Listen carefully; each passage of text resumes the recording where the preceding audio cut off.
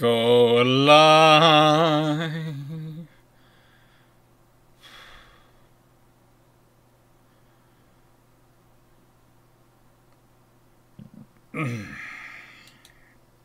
Hello everyone, and howdy. So, I'm going to start off by saying right now, I don't know how long tonight's going to be. It could be a case of, it's going to depend on, honestly, on my stomach, because as I said in the introductory videos and said in the stream, and I don't like doing this, but I also don't like suddenly ending something and, you know, not giving anyone any warning. Yeah, really the last 48 hours have not been good for retention of food wise, and so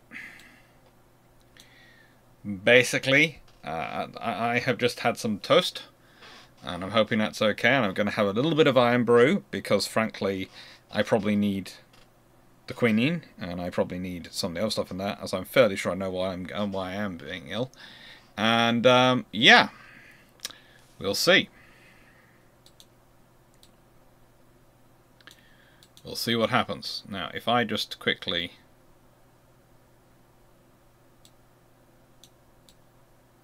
do that, the questions should start to appear. Yay, the Q&A's appeared.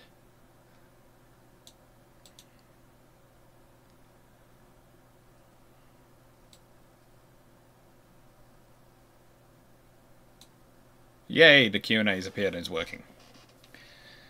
So, hello Tashti Vishal, hello John Shea, hello Steve Clarke, hello Tanif, hello Michael, hello 9681, hello DG40, and hello Stafford, hello Byron, hello De Brook. Yes, I am starting a bit early this evening, but again, I'm starting while I'm capable and running. I do have a video. If it ended too early, I have a video I would start. I have got some backup videos for if I'm ill. I have got a Keyship series, which is literally called If Ill or Indisposed Keyships. I haven't ever used any of those episodes yet, but the one which is loaded up is Scylla and Shabidus. I'm not sure how good they are, because I actually recorded them when I wasn't feeling that well. But I was okay enough to do the videos, because they were all recovered. But I suddenly while I was feeling ill, was a bit worried. Oh, I've got nothing if ever I'm ill to cover a live. I better record these videos. So I did.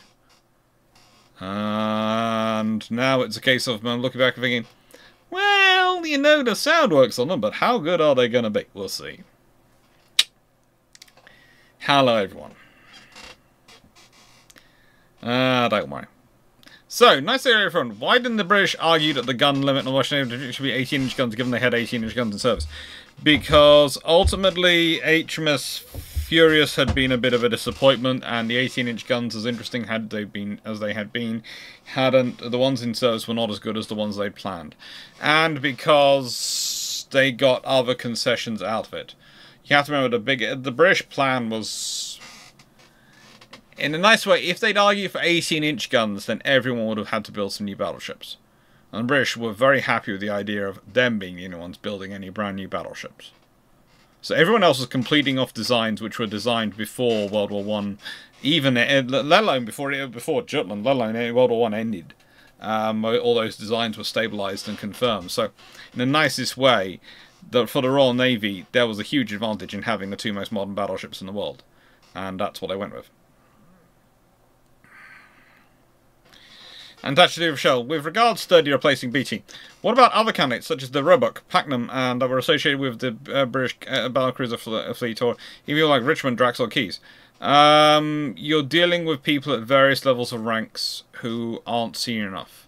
So you've got some in there who, at the time, we're talking about are rear admirals, not vice admirals, so they're not senior enough. And also, you've got the fact that Sturdy has experience with battlecruisers and is part of the Grand Fleet. It's very easy for him to be put in position.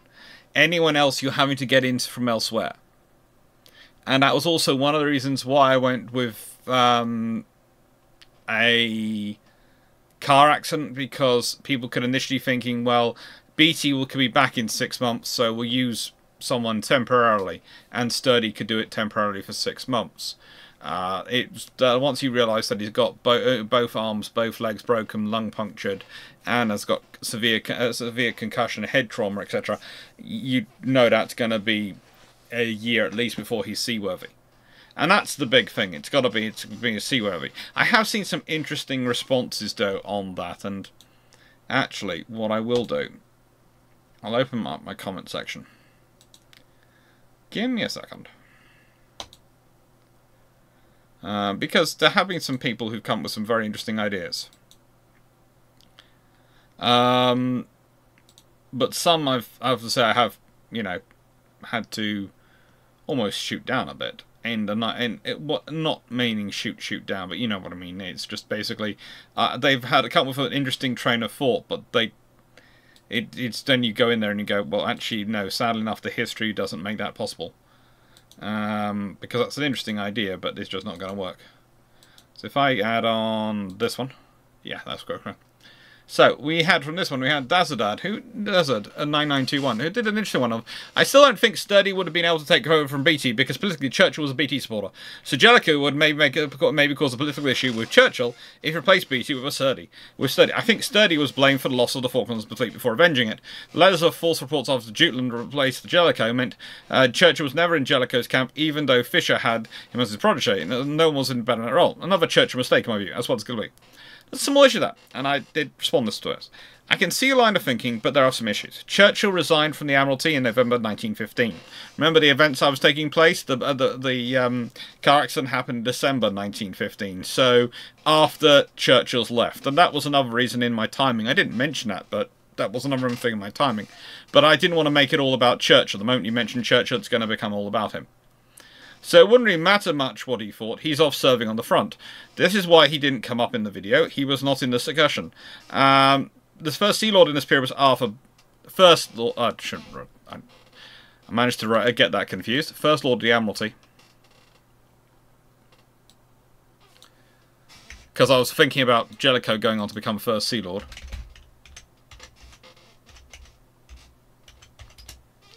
First Lord of the Admiralty was Arthur Balfour, and he was firmly in the let Admiralty decide the Commission's camp. The battlecruiser fleet could not be left without the leadership, and if BT is sufficiently incapacitated, then he can't go to sea. Then he would be replaced. I'd add that Jellicoe's promotion for Sea Lord was more to do with the Admiralty not getting grasp on submarine problem and needing new leadership to come and run the war. They couldn't give him a sideways push, as that would be a demotion, so they made it Jellicoe first SL, so he was in charge of everything. He then made sure BT was surrounded by his officers in order to ensure the smooth running of the ground fleet. The letters were less a factor of contemporaneously than when viewed historically. Such things were not uncommon practice of officers in the period, and especially after the Fisher-Beresford feud, which was kind of expected by the public. There are all sorts of interesting things out there. There you go, back to the questions. But no, so there's lots of interesting ideas coming through, but one of the big problems that mostly comes about is the fact is the whole sort of the timeline we're talking about. And also, quite a lot of people don't understand quite how much there is less than politics involved. In that, as much as BT might want to stay in post, as much as BT might desire to stay in post, he can't.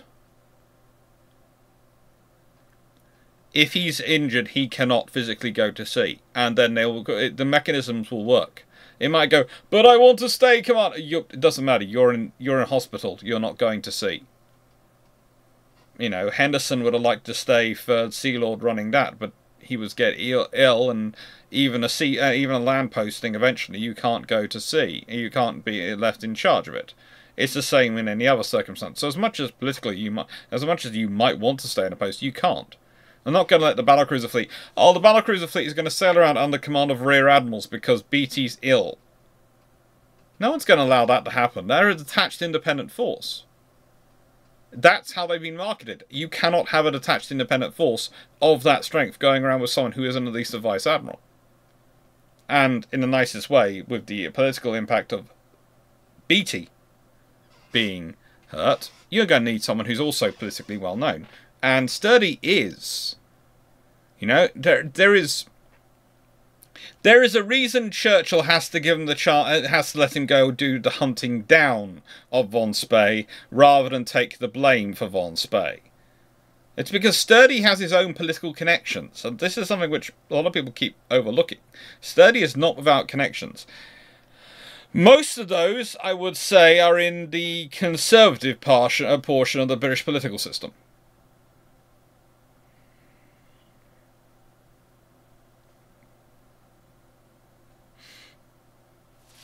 And so that also means when we've got Arthur Balfour as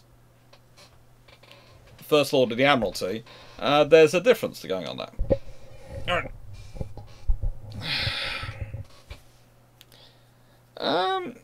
Still got so in a video about finding BT replacement, you looked at James in particular, so there was not much time to show his career. Would you consider a video on him? Yeah, I did consider it. There's a couple of those officers I'd like to do. I'd like to do. Look, I have this theory that next year I'm going to do carriers and flagships, right? And I'm going to introduce key aircraft alongside key ships as a series. And then I think longer term, I'm eventually going to include key people.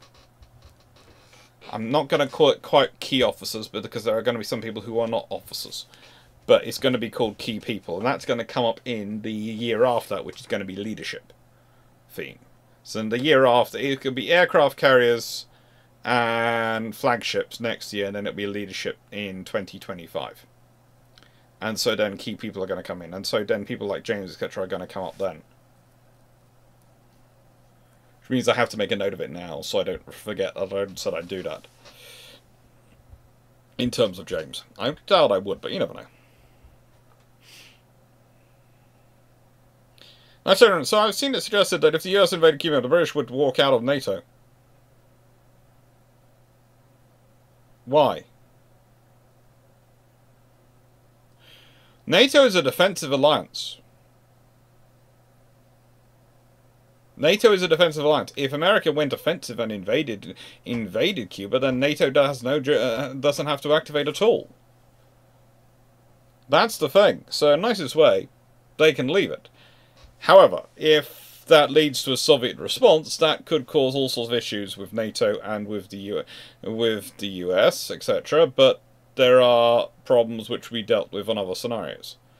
I don't see Britain necessarily walking out of NATO because the US invades Cuba.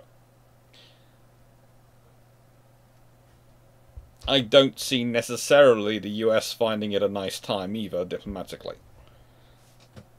It's one of those things. There are lots of ways for NATO member nations to make the US have trouble diplomatically without being overtly doing anything which can cause anyone in America to complain about. That's the whole point of diplomacy, being able to speak out of both sides of your mouth. It's similar to politics. Deborah, if Stalin died in 1941, Germany takes Moscow, who would take over?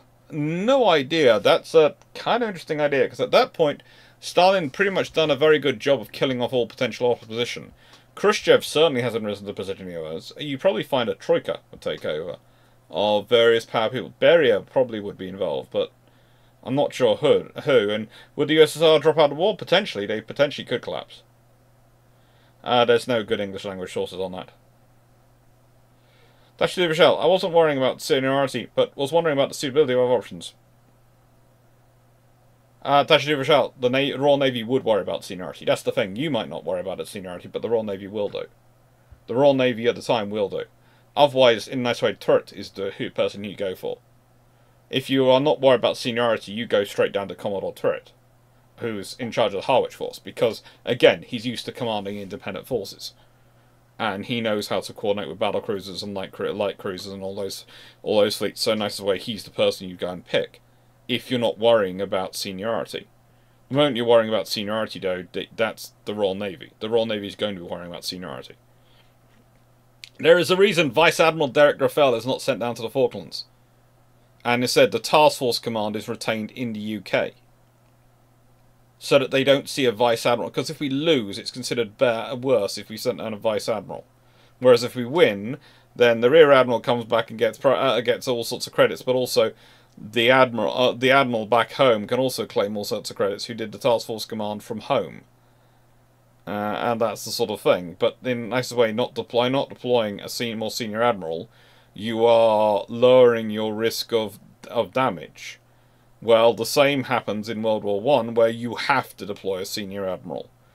You cannot afford the battlecruiser force to be going around without a vice admiral in charge of it, and that's got to be a vice admiral who's senior enough to be a vice admiral of an independent command. So it can't be a randomly promoted rear admiral. It can't be all sorts of options.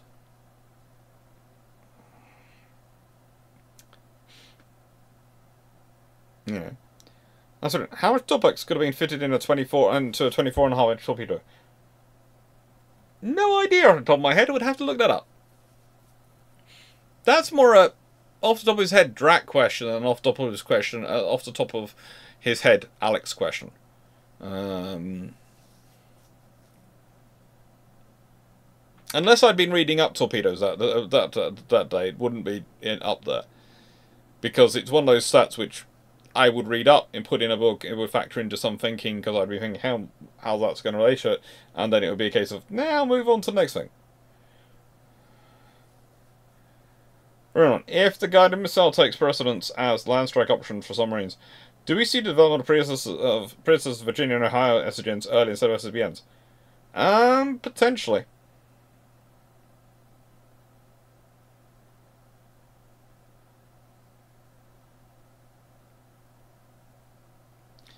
So, Richards, I watched Drag's video on BT versus Hipro of your excellent presentation. Did you have a little cameo in the video? I cannot remember. I've helped him with some videos, but I can't remember if it was that one. Was on that one. Ronan, has there ever been a situation where we know of where a commander who was senior was put into post with a second in command who was the actual commander, because that was the only way to get the senior officer acting as more of a mouthpiece figurehead?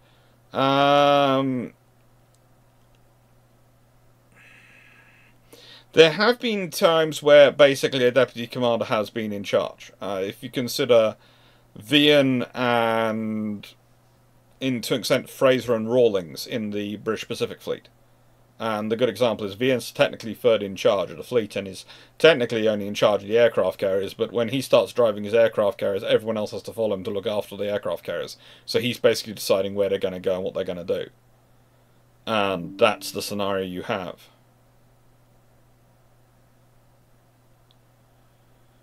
Steve Clarke, question 2. So, looking at communications, how suitable were flags to code messages?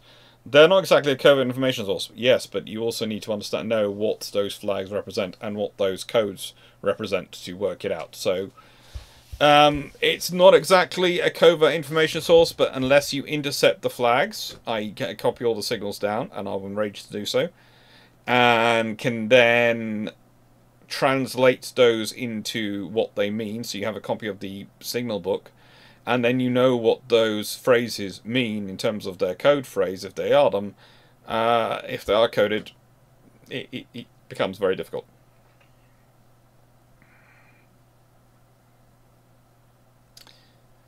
Nice turn. How likely is it the RN have 2 implacable with air wing of 36 Seafires, 36 Barracudas and 80 by the end of 1941?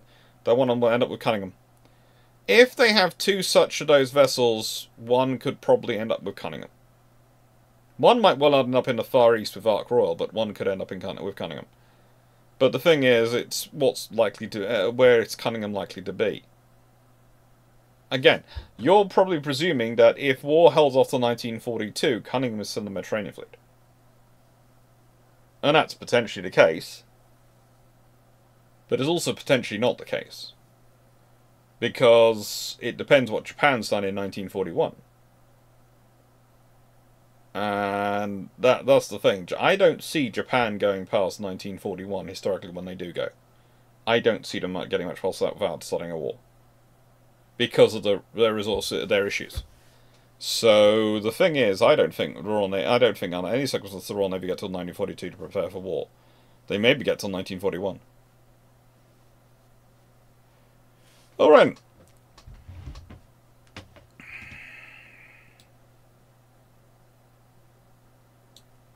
Right, I'm just moving the live chat because it's going so fast I've lost track of some things.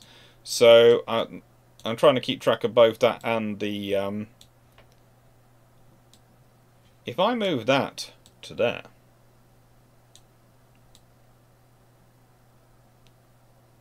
Ba-da-da-dee. Oh, now I've got live chat under control. Hello Daniel Politics, hello Sean Mack, hello David Goulding, hello Blackgo Maximus, hello Peter Dawson, hello John Culver, hello everyone who's running. So no, did it with both flags? Did most navies use the same single flags or did navies use proprietary ones? That's an interesting question. Quite a lot of navies end up with very similar flags, and there now is an internationally recognised flag system, but there wasn't at all for all of history. But some navies did use their own. So if we consider, this is a Hutchinsons Pictorial History of War. This is from, well, it was broadcast, the last broadcast it's talking about was the 29th of November 1942. Now, for those who don't know, and you probably don't,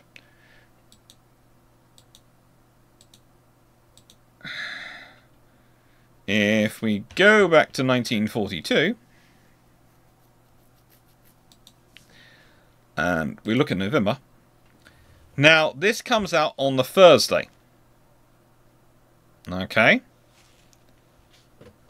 29th of November was a Sunday. So this is from Thursday the 3rd of December 1942. Just thought I'd put that out there.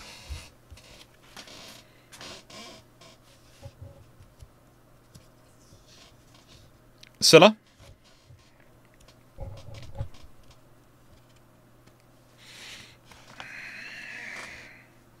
We got a US aircraft carrier in the Pacific. We got a new type of Spitfire, which is taking a larger engine, the Rolls-Royce Merlin 61.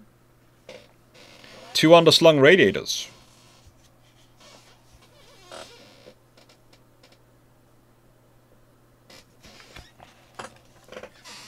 Let's see, we've got a nice map of Stalingrad going on here. Various pieces of artillery.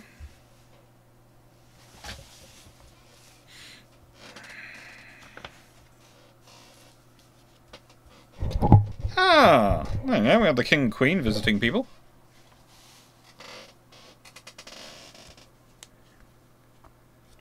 The Post Office Research Station in London. Watch technicians and craftsmen at work. And this was a lady winding radio coil. The sinking of the scuttling of the French fleet in Toulon.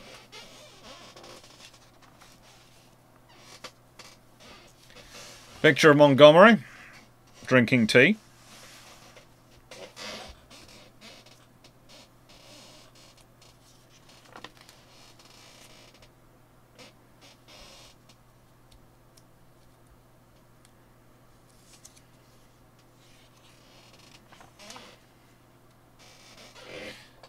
There's a really interesting profile of the French fleet in here, but there you go. There we got some of the British, British and American vessels involved in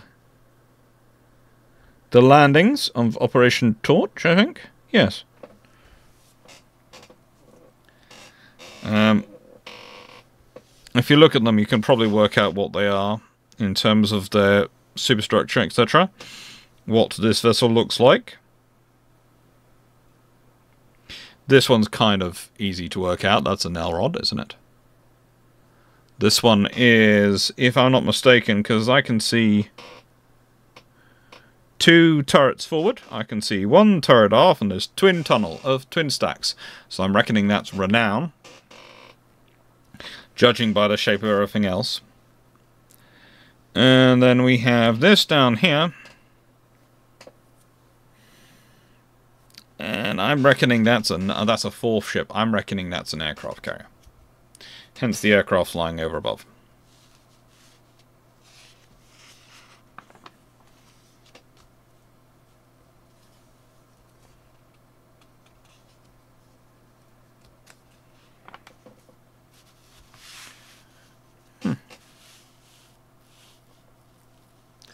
Also cool pictures of the French ships.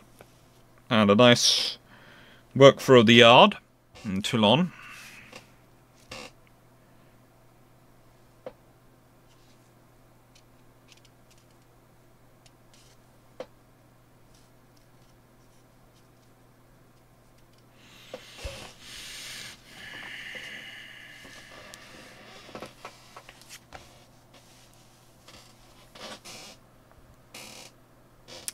Let's see what the question's going. So now, what is the most beautiful ships you've ever seen in terms of construction, craftsmanship, and decoration? That I've been on. I'm always a big fan of the Victory, but if I wasn't going for the Victory, what is the? It's the Italian.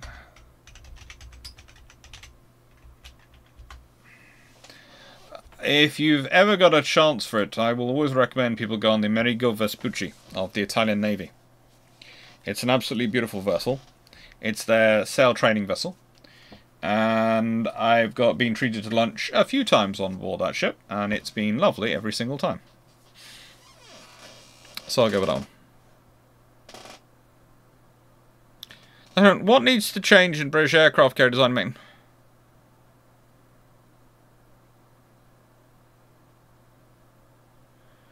Well, nothing much needs to change. What they need to do is actually be built earlier. And if you want them bigger, there's some things you've got to add on which just aren't around in the 1930s when they need to be built. But yeah, a lot basically for that on that question. I remember that the older radios tended to have non-adjustable factory tuning. How much of a hindrance was this for both Signet and counter-Signet operations in both World War I and World War II? It was an annoyance as anything for counter-Signet, but for Signet it's great.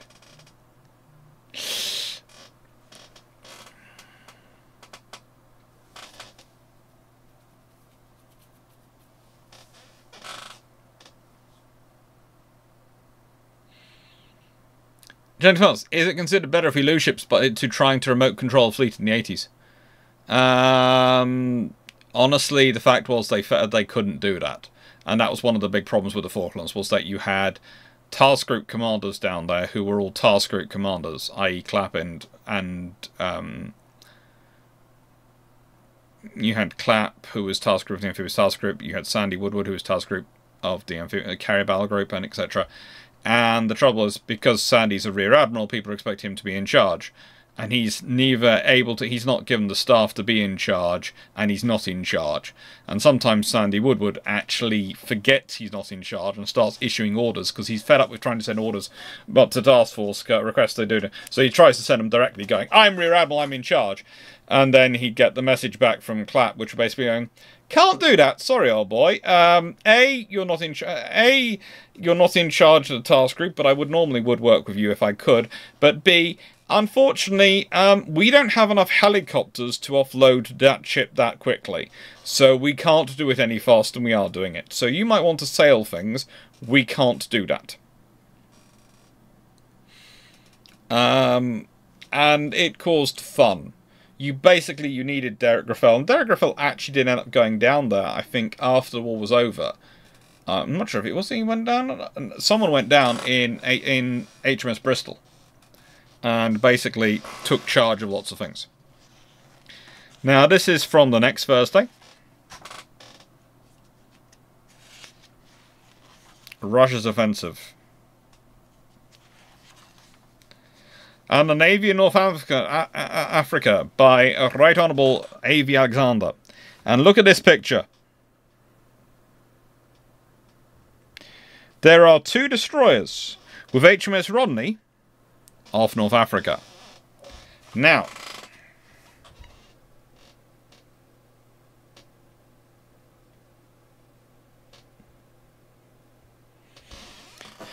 one of those is an L class. You can tell by its 4.7-inch guns. Excuse me a second, I'm just going to borrow this camera, detach from the boom.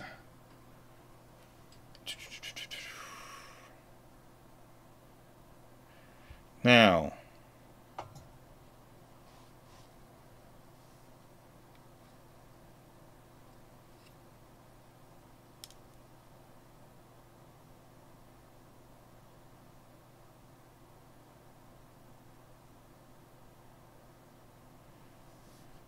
can see.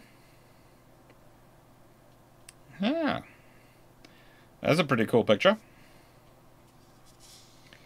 And this is a whole thing written up by the First Lord of the Admiralty. We have Wildcats.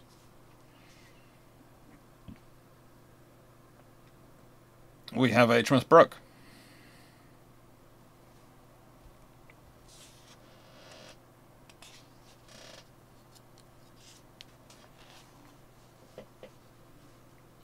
We have HMS Argus.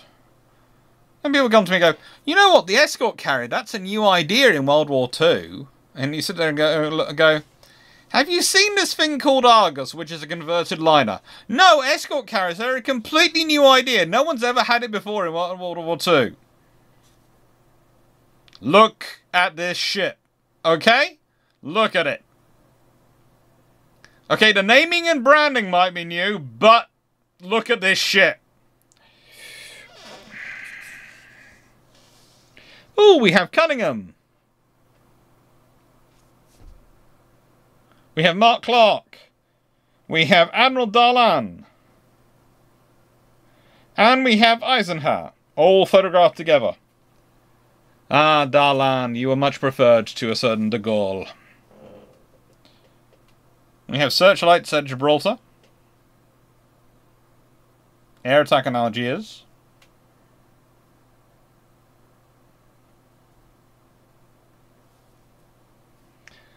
German tanks bound for the Spanish border. Not a good idea, by the way. Tanks do not do well in the Pyrenees.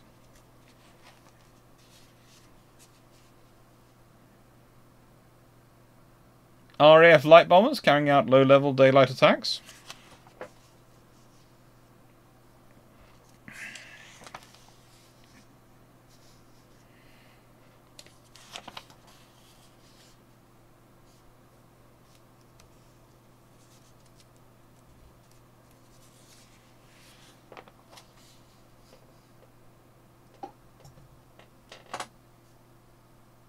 Thunderbolts.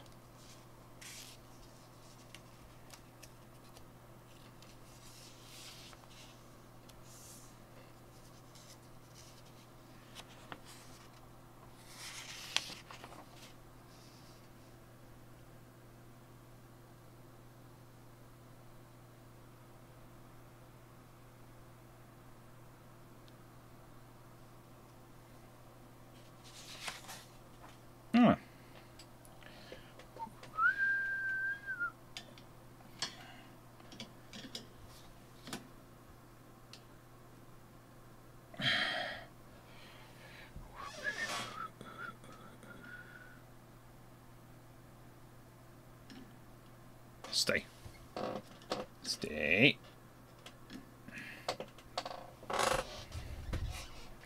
There you go.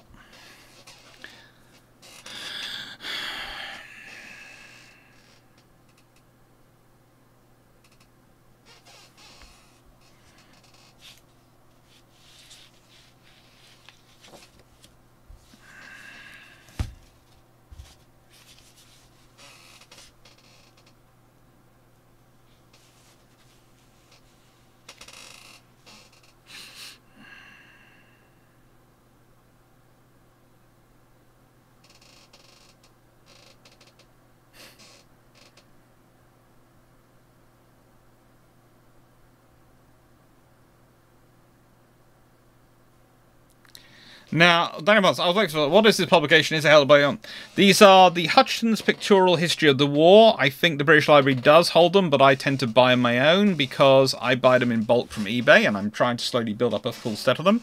The entire way through World War II and World War I, they produced a weekly picture magazine.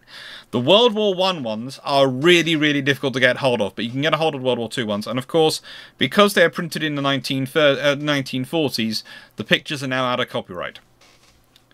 So, yeah, you can take pictures of these books and use them, which is great for a historian like me.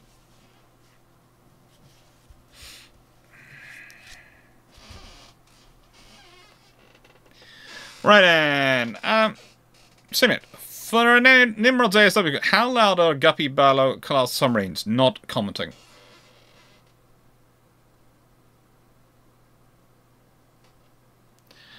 Steve Clarke, question 3. I was watching one of Drax's old videos on the Zero. His guest showed the radio communication has issues in the South Pacific due to high frequency interference. How did this affect radar? It did affect radar. Let's put it this way. There's all sorts of various anomalies in various parts of the world which have impact on electronic communications and systems. And in almost each area, you need to have experience operating there in order to see if they're effective and affected. One of the interesting things that people often forget about Type 45s is an advantage for us as an alliance, for Britain and for America, that Britain doesn't have the Aegis system, is that the Aegis system will experience certain impacts of certain things in certain parts of the world, while the Type 45 system is different and will experience different impacts in different parts of the world. So the two systems therefore complement each other quite well. In terms of radar specifically, it often produced either a shortening of effective range in terms of detection range, but also would produce issues with things like return strength. Deborah, riffing on my earlier question, if the USSR doesn't collapse and they come back as in our time, would the Cold War change without Stalin? Would it even happen? Yes, it would happen, and you're presuming that the people who replace Stalin are any better than Stalin. I wouldn't be surprised if another dictator rose to power. I'm sure it would start off as a committee. I have no doubt it would end up in a dictatorship.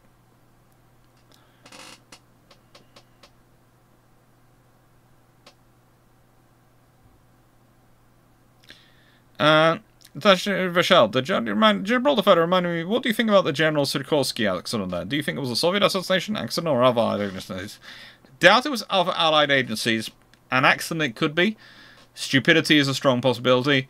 And potentially a Soviet assassination. But, you know, they're fun. Marianus, de Gaulle, who refused to visit the battleship Riculou for fear they would pitch him into the sea. It would have been fun to watch happen.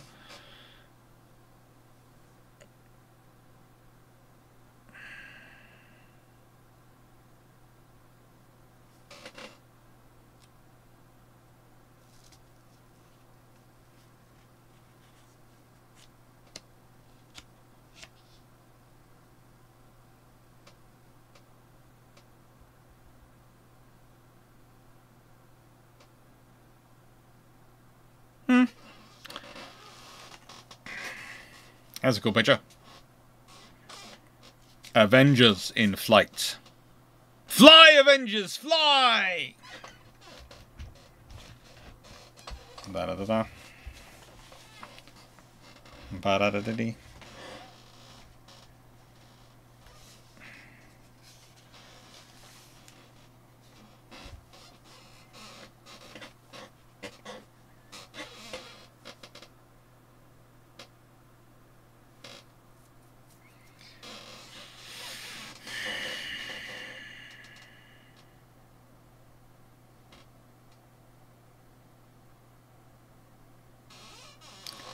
Crew coming ashore very happily. Submarines entered Alexandra, flying a Jolly Roger to show she had actually sunk something. Always good.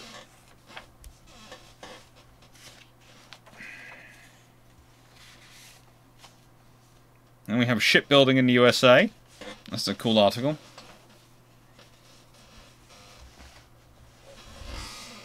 That's the New Jersey.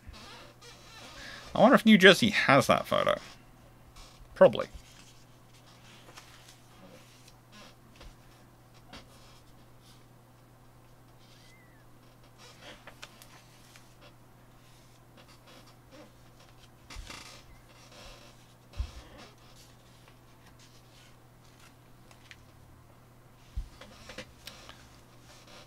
Oh yeah, that was a cool photo. British submarine destroying Axis supply vessels in the Mediterranean. Hey, that's a chunky sub.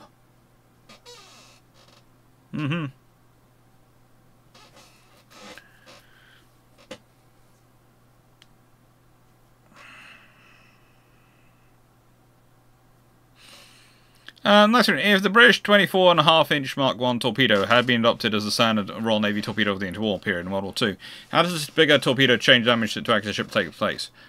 Well, 24.5-inch torpedoes are going to be a lot bigger to have to maneuver around, etc. So you're not going to be able to carry reloads. 21-inch torpedoes you can potentially be carrying reloads for. 18-inch torpedoes you can definitely carry reloads for.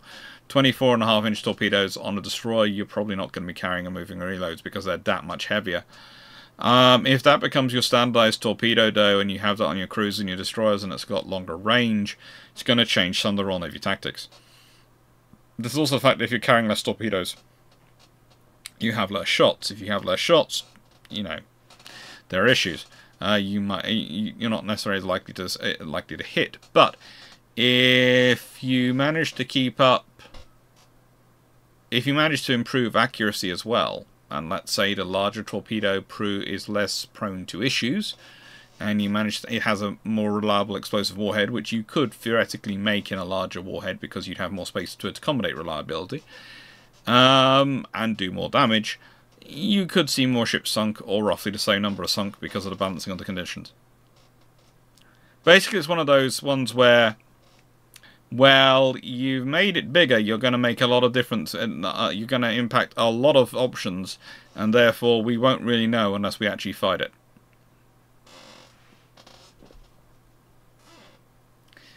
As comedy, Death of Stalin was great, but as historical references are not accurate history. It's actually closer to the death of Tito, the death of Stalin, I would say. Because if you remember when Tito died in Yugoslavia, I think they announced they were amputating. At several points they announced they were amputating his feet to help him with his illness, and it was at one point there was a joke going around. They'd announced they were amputating they'd amputated 5 of his feet. And one of my old lecturers, who was actually visiting Yugoslavia at the time, said he heard it at least on 4 occasions, 4 separate days. They were amputating his foot that day, and 4 separate days they heard it, and he was basically going, they've amputated his feet 4 times.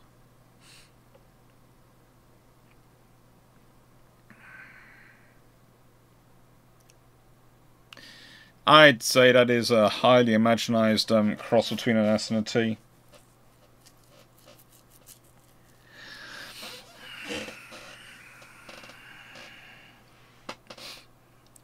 Can the Harrier jump jet be modified to do Catabar operations like the V-Stol of F-35 can? No. And why do you think the V-Stol F-35 can be modified to do Catabar operations? I'd be really interested, because have a look at the airframe design and the structuring of harm points.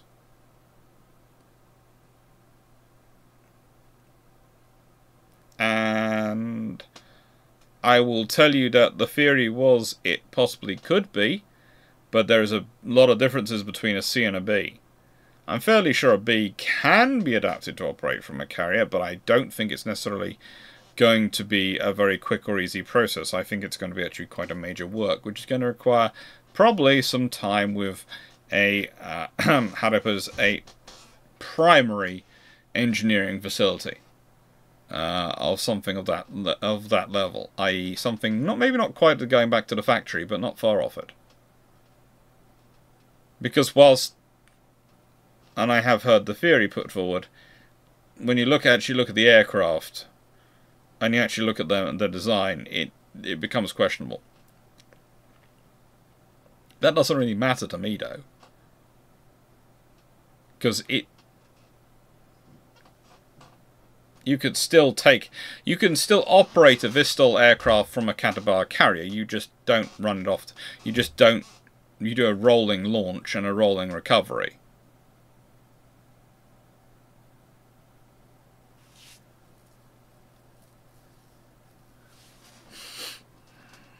Hello, Eric H. Are these airborne pics, PR pics shot by a Federal Reconnaissance or PR or who?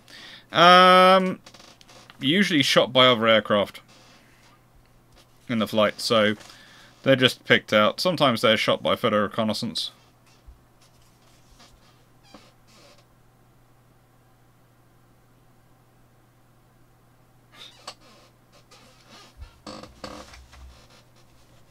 Yes, the aircraft is being towed by an ass.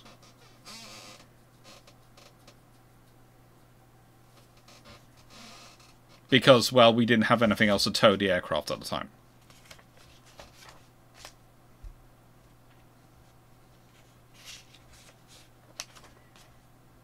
I can just imagine the jokes the Royal Air Force suffered from that one.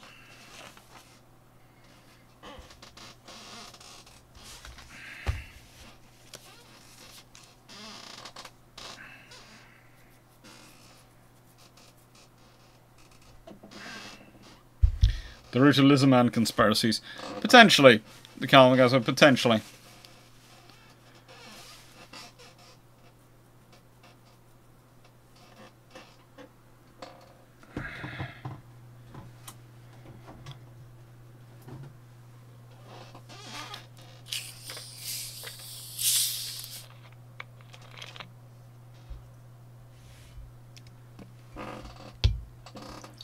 Didn't the Australians use the oxygen-powered 21-inch torpedoes? I think the Australians used the same torpedoes as the British. I don't think the Australians had a different torpedo system. There are several marks of British torpedoes, and some of them were oxygen-powered, and some of them were not. So you could be considering an older mark of torpedo. There are quite a lot of 21-inch torpedoes in the British Force.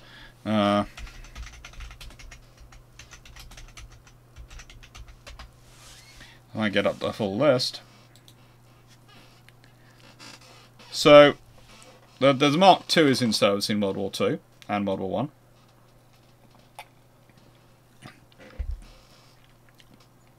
I. Mark IV is... Well, officially the Mark IV torpedo might still be in service. The Mark V was used in Kent-class heavy cruisers and A and B class destroyers. That had a wet heater engine. The Mark IV had a burner cycle. The Mark II had a wet heater. So burner cycle maybe. Then there's the Mark VII, which used oxygen-enriched air, which was used by county-class cruisers. That was a 21-inch hot torpedo. So you could be thinking about, are you thinking about the burner or the oxygen-enriched air? The oxygen-enriched air torpedo might well be the one you're talking about, the Mark VII. Then there's the Mark VIII, which was another burner cycle design torpedo.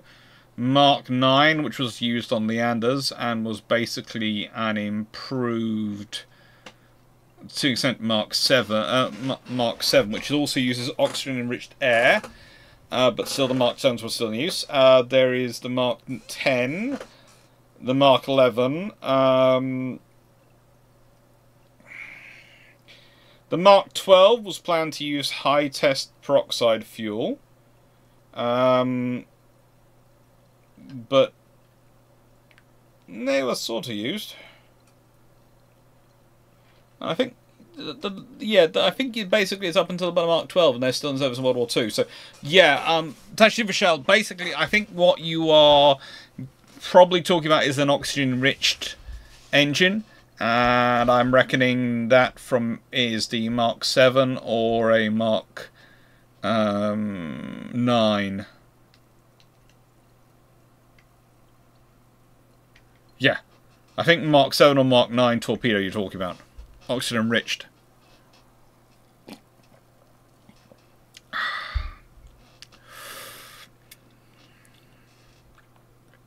When we were at World War II, when would the British Empire have started retiring the Winter War era cruisers? Most cruisers have roughly a 20-year service life in the Royal Navy in this period, so you're probably dealing with, if anything ordered in the 1920s will be disappearing in the 1940s. 1930s in the 1950s. And so on. It's a 25 to 30 year service life, and it's also going to be say some will be kept on, so they'll be like the C's and D's, which are kept on for roughly and do roughly 30 years. So some will do 30 years, but it's 20 to 30 years, and it'll be that period roughly.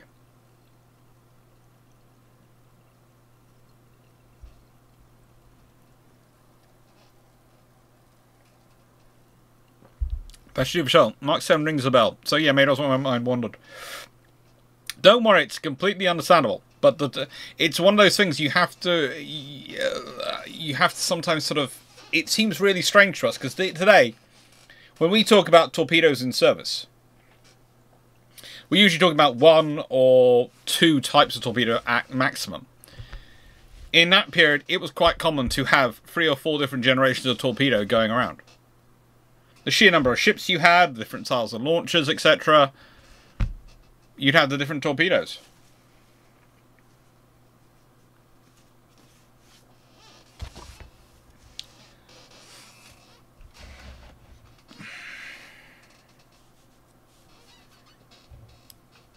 Let's see if we can do that.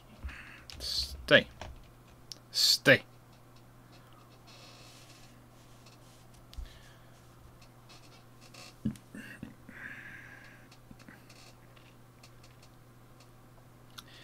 I think without World War II messing up the economy, where do you see the British going after the last of the pre-war destroyers are completed? Probably to some larger destroyers. They do keep playing around with the going larger, smaller, larger, smaller. Eric H. Would GT have ended up very differently if BT had had a better signalman? Now, this is one of those interesting questions that comes up quite a lot. It's often fashionable to blame the signals officer, and he's one of his officers. And the point I have to make is that there is an entire command structure. If you don't mind, I'm just going to open up the file so I can read off his staff. It's one of the things, and it's the point I tried to make, really, in that whilst you have BT aboard as the commander-in-chief, you have the commander battlecruiser fleet. You have his chief of staff, Captain Rudolph Walter Betnick. You have Flag Lieutenant's Commander, the Honourable Reginald Alma Ranfurley Plunkett, and Lieutenant Commander Ralph Frederick Seymour, plus, of course, Captain Alfred Chatfield, who's the flagship captain, and all the other staff officers supporting them, and all the officers aboard the Lion wandering around. So, whilst, yes, you can say Seymour's duty was to send the signals, there are lots of officers there who should be checking the wording and phrasing of the signals and check the signals have gone up.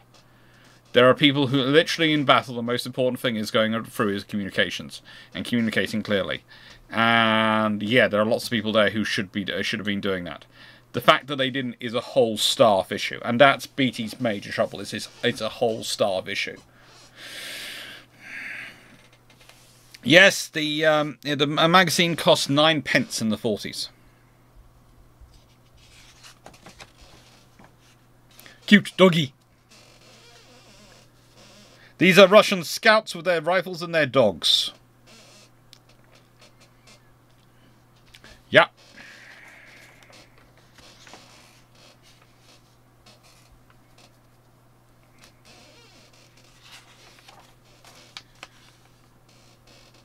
Royal Army Medical Corps in Middle East. Someone get Dan.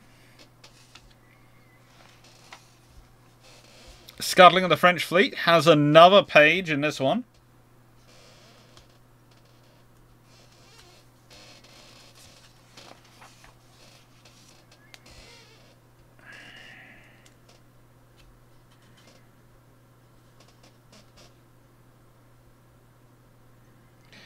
Rear mid-upper gunners checking ammunition feeds to their guns before the flight over Italy. I would definitely be checking my ammunition feed. Oh, yeah. Here's a fun thing. Look at that. Landing on a carrier with the flight deck awash.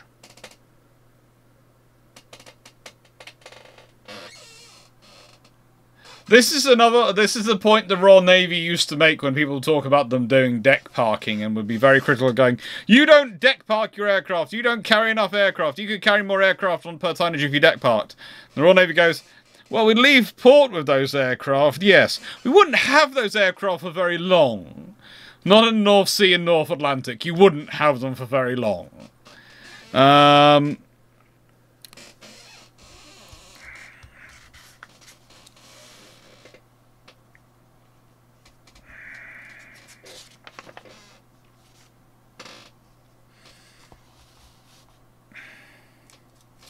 Lancaster raid.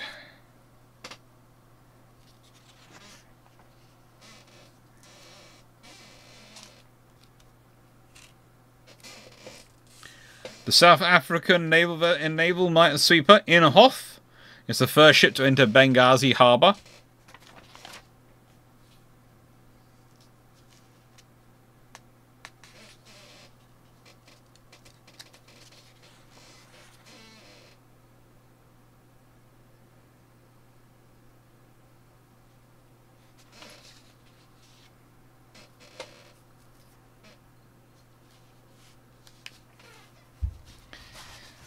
Please look at this little note.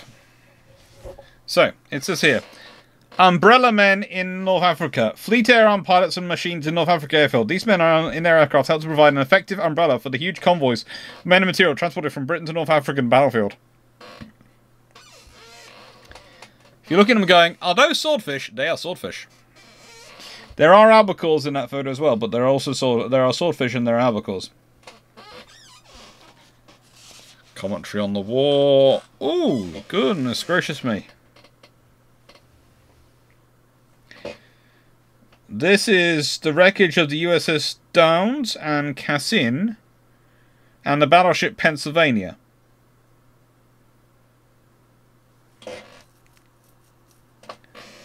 Oh my. These are pictures from Pearl Harbor.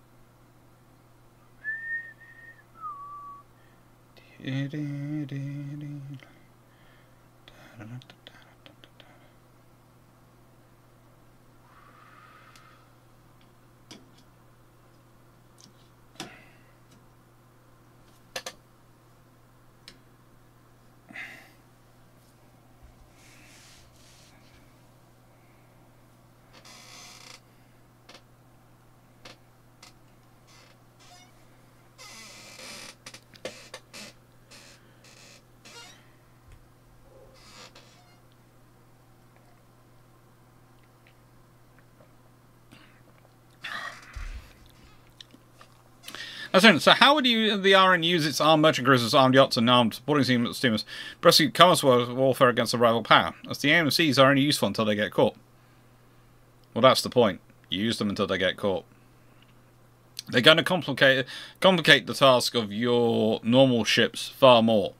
And let's be honest, if you're the Royal Navy, you can probably use the armed merchant cruisers, etc., behind the critical areas, so in the secondary theatres, etc., where you're less likely to find enemy warships, because, let's be honest, there are going to be theatres where you're less likely to find those enemy warships. The British Empire was global spanning. So they would be everywhere. And so you could, let's say you're fighting someone in the Pacific, well, you'd have your AMCs and all those other vessels doing their job in the Mediterranean, the Indian Ocean, the Atlantic, etc. Completely fine. They have more than enough firepower for what they're required to do in those circumstances.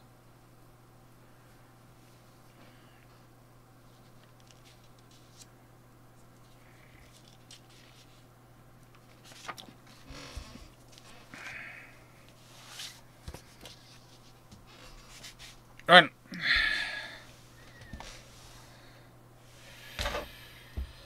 I'm going to do at least enough one of these, and I'm going to answer questions for a bit, and then I am possibly going to go in, because it's... yeah, it's starting to hit me. So, I will go for at least enough one of these for all your delectations. Because I am enjoying this. I enjoy doing this as much as I hope you're all enjoying it. So, nice way. I want to do it.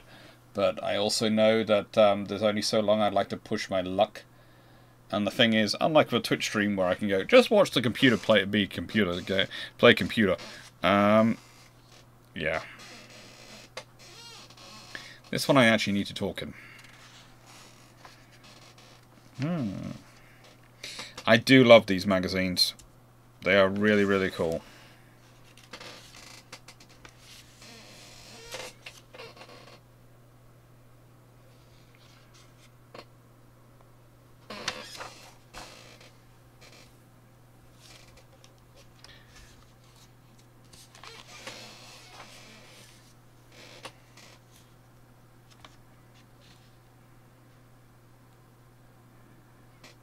balloon training. And as you can see, there is a Majesty the King in a Bren carrier. Yep. That is one very, very paranoid driver there. The King is standing next to me. If I feck up, I'm in trouble. Yep. You don't frig it up in those circumstances.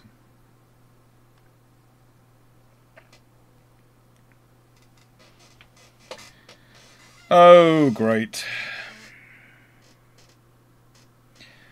Lord Louis Mountbatten doing Louis Mountbatten things.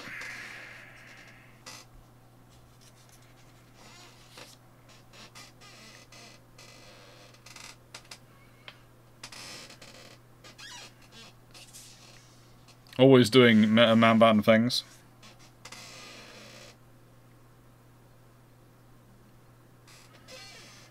Japanese convoy off New Guinea dispersed by flying fortresses. Sure, the Japanese would have been surprised to learn this, but you know, perhaps they were. But myself, the only accounts the Japanese have of flying fortresses dropping bombs was, oh, look, they're dropping bombs. Port. Okay, we've avoided them. Level bombers do not make good anti-ship aircraft. Doggy!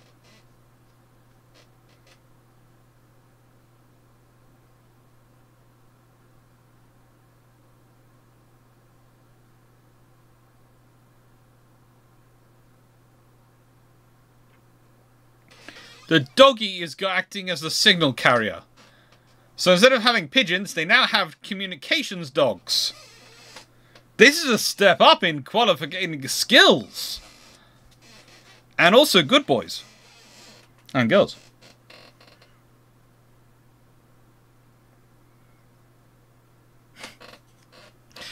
And before anyone says anything about that, remember I have 2 boy dogs, so I'm more used to saying good boys than anything else. No, there are other dogs as well. Oh, mounted scouts on patrol.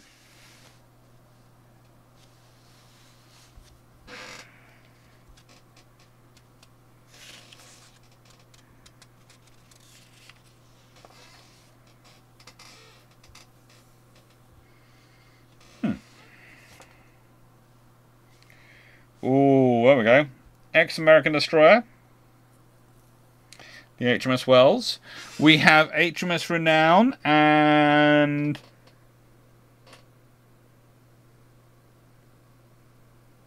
Renown firing through the English tower, but that has got to be a Nelrod. Repulsing.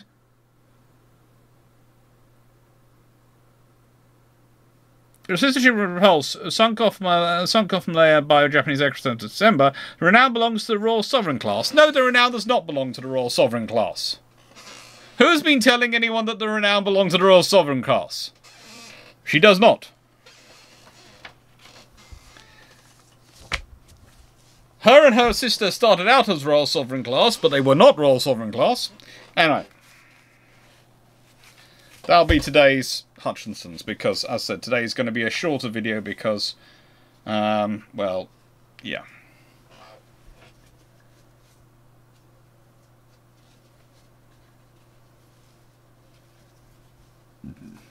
I'm not feeling the greatest, if that makes sense.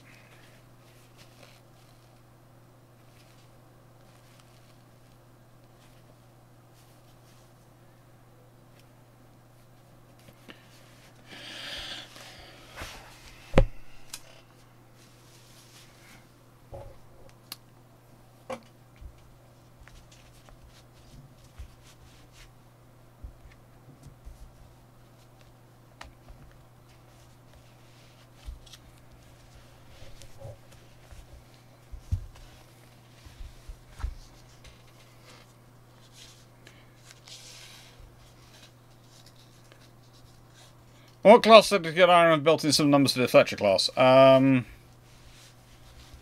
Probably the H's.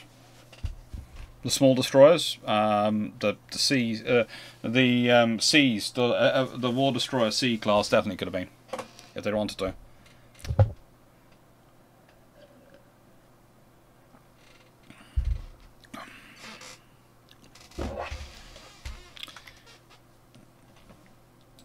Okay. So, boom.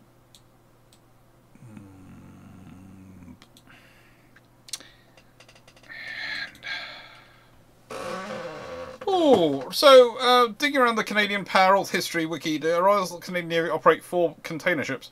How many levels in practically would you rate this? It's not that massively high on many levels in practicality, but it's not really going to make life any easier. It really isn't. In fact, it's a good way to cause yourself a lot of stress. Container ships are not that fun from a naval operations perspective.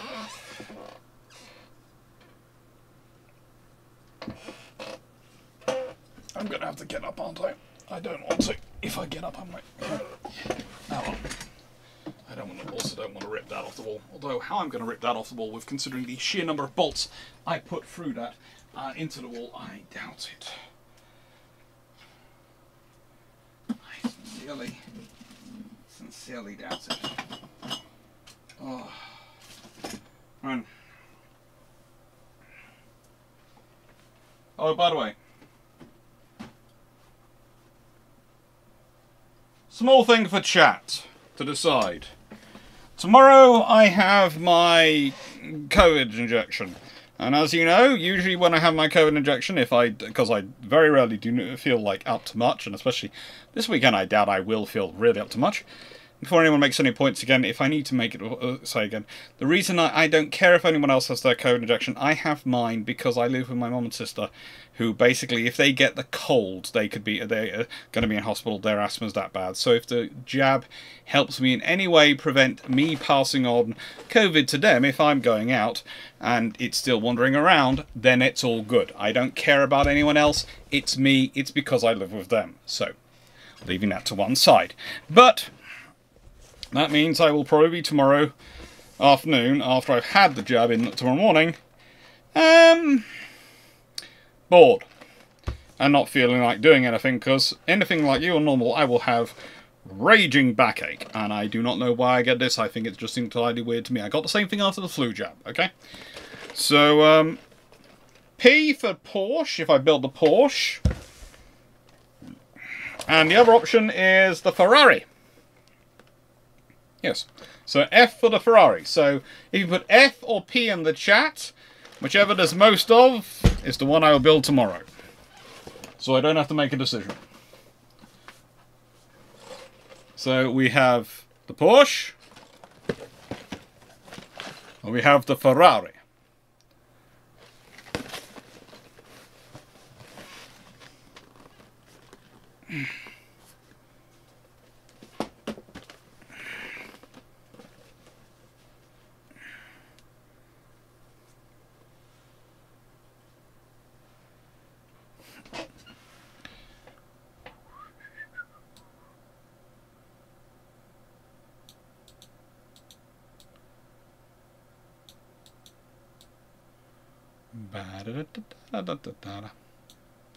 There we go.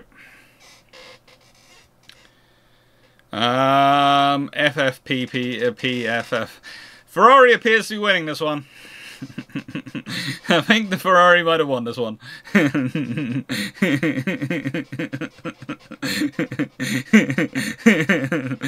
Oh, I will set up a poll. I will set up a poll.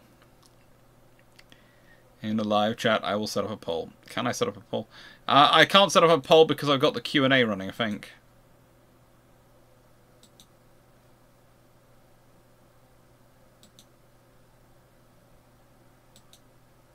That's all timestamped now.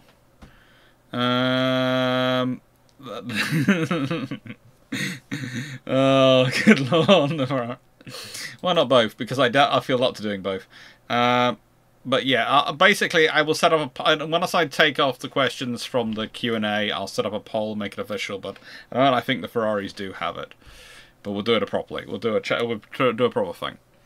And actually, what I'll do is I'll answer the last questions, and then I'll quickly, and then I'll deactivate the Q&A, and then I'll do a poll. If the British could have found a way to fit a triple 15-inch 45 turret into the mounting for the 15-inch 42, would they have converted the 5 Queen hood into 12 and in 9? Yes, they would have done. If they could have found a way of doing it without the tonnage being a problem, they would have done it. What are the odds that without the whole standardization of 12.75 was thanks to NATO and America, that the British would adopt the 18-inch Mark 30 Mod 1? Potentially. The British did always like the 18-inch torpedoes. I'd say there's about a 30% chance they keep on the 18-inch. And Miriam, do you think there's a role in NATO merchant marines for a smaller cargo ship allowing for a more distributed fleet than the concentrated inheriting modern container ships? I'd hope there was, but I doubt there will be. So, I'm going to deactivate this quickly. End Q&A. Confirm. I have no idea what this will now pick up. And then I'm going to add start poll. Car to build tomorrow. Confirmation. Ferrari.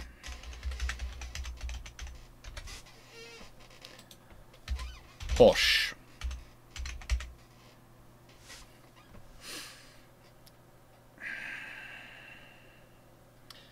And we are running the poll.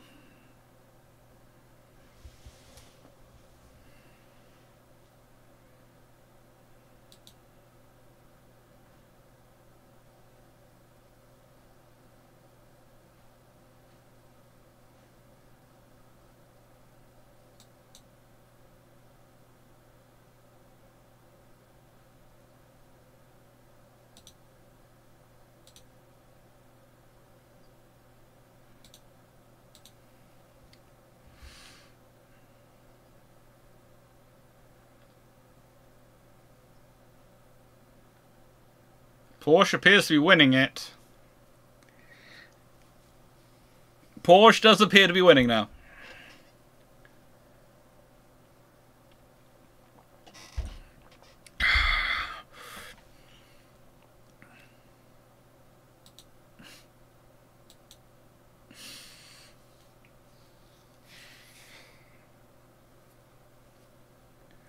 Oh.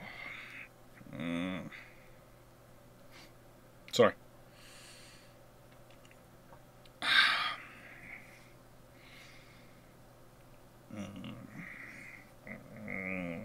Sorry, I've got an itch right here on the edge of my nose. So it looks weird, but I'm just going to scratch it. Yeah, I was going to go, yeah, right, you're itching it. Yeah, no. Right. Once the poll's over, I will put in... I will start the Q&A again. Rig the vote to be 50-50. It's a close one.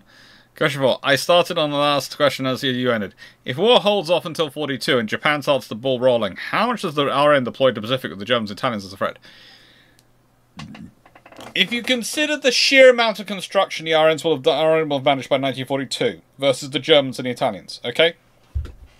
So, the Italians will have completed the Torios, but they won't have done any more. The RN will have modernised all of the Queen Elizabeths, probably Repulse and Hood as well as Renown. They will have completed the King George V's, probably the Lions, and probably 2 Vanguards. So you're potentially talking 12 brand new ships combined with 8 old ships. At the least. What you could be dealing with as many as 14 new ships, because it could be 6 Lions, and it could be 3 Vanguards and the 5 King George V's. And as well as those modernised vessels, the 8 modernised vessels. In which case, the RN has 22. Once you've got that scenario worked out in your head, you then start to think of, well, okay, what will Germany have completed by 1942? Possibly they'll have Tirpitz in the water. So they'll possibly have 4. So for the RN to feel strong at countering Bismarck, Tirpitz, Scharnhorst, and Eisenhower and Scharnhorst, they'll probably want to have 6 ships that remain in the UK home waters. So they'll probably go with 6. I wouldn't be surprised if those 6 vessels were probably a pair of Vanguards, a pair of King George V's, and a pair of... actually, no, possibly a pair of Vanguards, a pair of King George V's, and... possibly Hood, but more likely Renown and Repulse. Okay? Because that's pretty much viable for that job. Maybe it's 2 of Queen Elizabeth's, 2 of the Queen Elizabeths, but I think more likely the modernised Queen Elizabeths end up forming the bulk of the Mediterranean fleet, along with probably about 4, at least 4 of them end up in the Mediterranean fleet, with at least 2 of the Lions.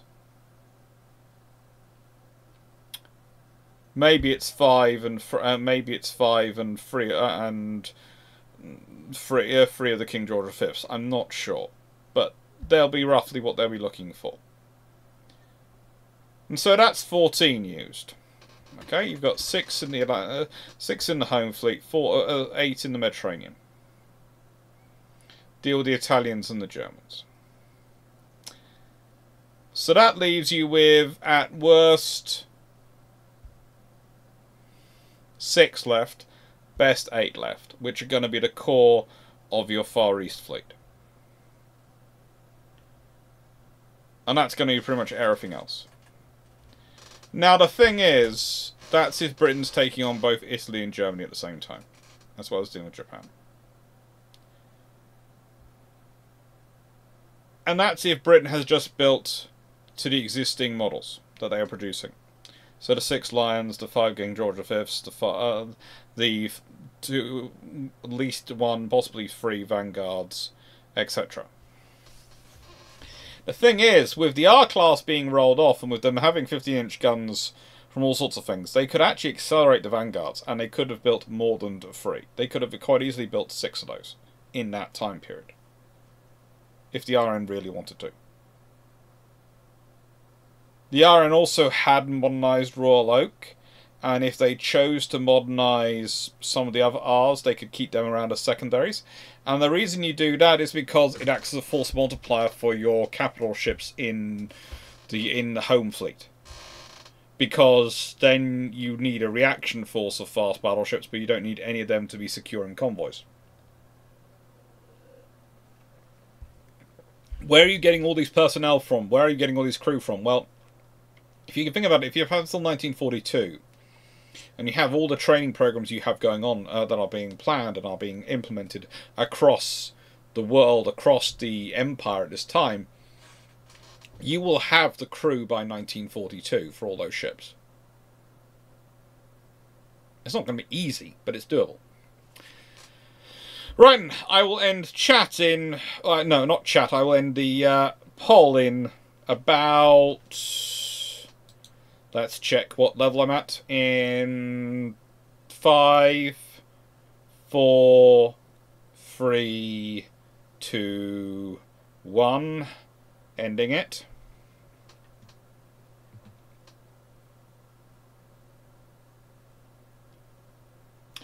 I'm just watching myself counting down now.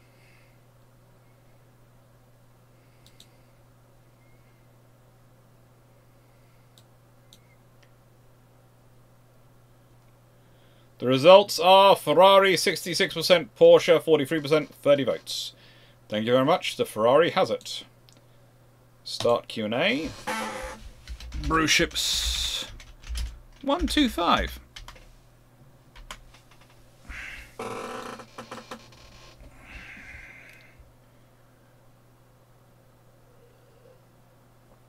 There we go. Ba-da-da-da. There you go. the Q&A started again. Nice ignorant. Why can't the US and their names HMS Emperor Vinia and Empress Vinia be used at the same time? A, they're too similar, so it could lead to confusion. B, you do not have an Emperor and Empress. You either have an Emperor or an Empress. You have the Emperor, the Consort, but you have either an Emperor or an Empress, and yeah. That's what. Go get some aggressive right, Dr. Clarke. I'm going to give you a... Let's put it this way. I'm going to be nice, but also I'm going to say that this is going on for about another probably 20-30 minutes maximum. Also, it's kind of nice for me. Don't take this the wrong way, but I spent most of the last 48 hours in our bathroom. In one of the bathrooms, okay?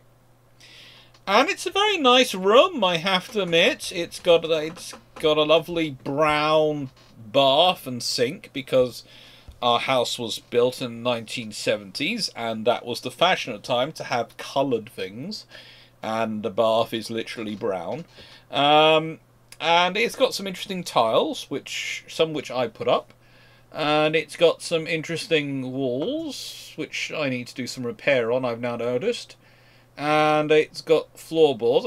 It's very, very interesting. But I'm rather keen not to be in there. And the only other space other than that I've spent time in over the last 48 hours was my bedroom. So it's kind of nice to be in a differential space. So I did a Twitch stream, and I've done this. So I will do this. I'm aiming for the 2-hour mark. I must admit, that's my aim. If I can do 2 hours, then I don't feel I have let anyone down. And I feel I have delivered on what I normally do. But I am not probably going to be literally 2 hours and gone. But I'd like the break for 2 hours. Melanie just got here and hand voted. I'm sorry to hear that. I've been sick. Well, as we discussed before, we have various reactions, it seems, to what's going on in our around our house. My reaction is I occasionally get stomach issues, and I've had a very bad example of those stomach issues. And it was a case of we're looking and thinking, well, could it have been food poisoning? Then we looked and went, what did you eat on Friday? I went, well, I barely anything. I literally had Bovril on toast. And when you go back for the rest of the week, I had kind of basically my meals for the last week had been meals which 12-year-old me would have been very, very happy with.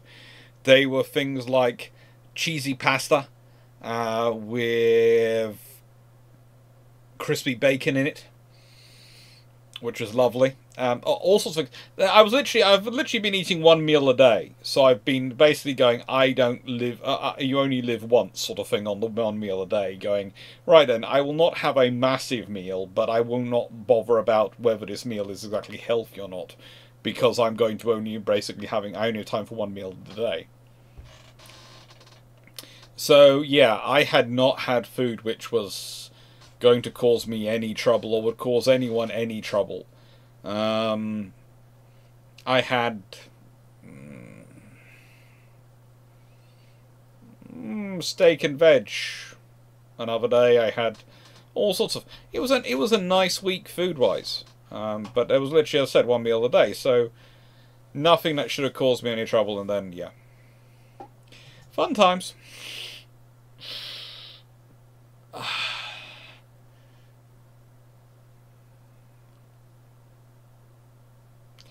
I'm pleased to report the Hyder gift shop hoodie is very comfortable. It is. That's good. Dark Clarke, avoiding cabin fever by going to the cabin. Yes! Avoiding cabin fever by going to the cabin. Look, my phone ran out of power. Don't take this the wrong way, but I left all my phone... normally, I charge my phone in the office in here all day when I'm in here, and then I just run it on battery, okay, for the rest of the time. It just makes sense. I just charge it. So they put it on the cradle, and it charges and doesn't damage the battery or anything like that. I don't have one of those in my bedroom because I don't know. So my phone ran out of power about halfway through yesterday, which wasn't too bad. But I was literally taking books into the toilet with me. This is how you can tell you're a historian, when you're comfortable, a comfort reading for when you're on the stuck on the porcelain throne is. Well, I do actually have a book in here I did take with me, didn't I? Because I brought it back in. Where did I put it down? What was it I was reading? I put it down. Oh yeah, this one. I had this one with me. Operation Sea Lion by Liam McKinsky. It is. I have to admit, I was reading through and I was basically going. The whole problem is that Sea Lion was so far fetched that even Jones realised it wasn't going to work. So the fact this has crushed their dreams is good, because basically that's all they were, dreams. Fevered dreams. Arguably disturbed dreams, but just dreams. Nothing real. And I did do a Twitch broadcast.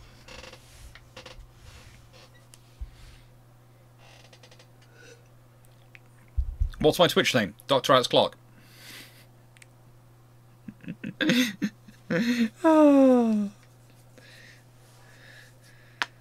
No, there was no problems with running out of loo paper. Nicest way, nicest way. There is an advantage with living in a house with the visiting large female population and I live with in terms of my family. And I'm fairly certain that they have Costco. The entire reason they have Costco cards, etc., is so that they can bulk buy toilet paper. I mean, literally, I think there's about a quarter of our garage is just full of the stuff. I have no idea. Every time there's a panic, they buy more, and I just look at the ever-growing pile and go, are we ever going to get through that? You know? Are we? Are we really? I don't know. Why does everyone think Buy American is an acceptable answer in military procurement? Because usually it's going to be okay. Honestly, in terms of buying American, usually the Buy American is... The thing is, it's probably going to work. It might be annoying. It might come with all sorts of issues. And it might come with the fact that it requires usually more personnel than most other people would like to deploy to it. But yeah, it will usually work. And you have to... There are other... The thing is also, it will be built. The thing is, if you want to... For example, if you want to buy domestically, build domestically... You've got to build up the industry to build it, and that's going to be very expensive. So whilst the American equipment might be expensive, it could be cheaper to actually just buy it off the Americans. And if you're not particularly fussed over whether you have a domestic industry or not, then it doesn't matter.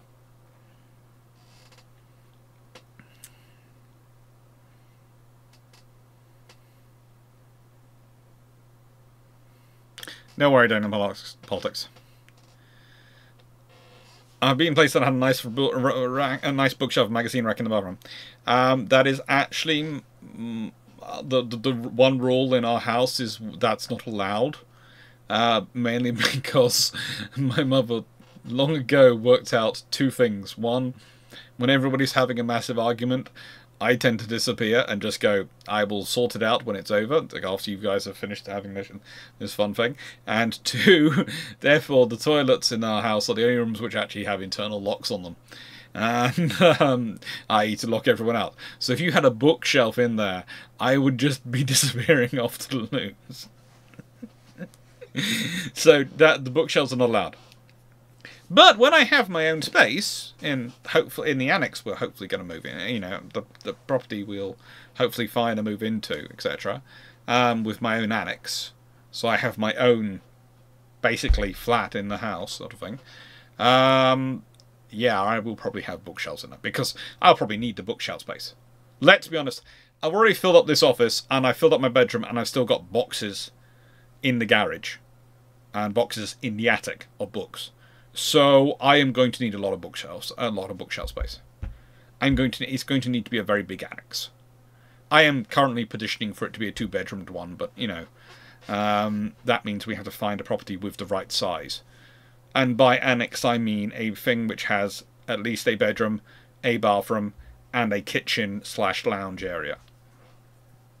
because I can convert the kitchen slash lounge area into my kitchen slash office area. Because I have no qualms of having a kitchen in my office. No qualms at all. In fact, it's quite nice, because it means that instead of just having a little fridge, I can have a big fridge, and I can have the little fridge as well. And I can have the cooker, and I can have all the facilities I'd like, so I can actually make myself some decent food when I want it. No, my sister didn't do the cooking this week.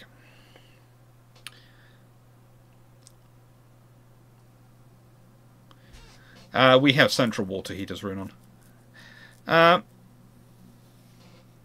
Another thing, I was looking at the build of ship times for ships like the Tribal class destroyers. Why did the same yards take very different build times, even in peacetime?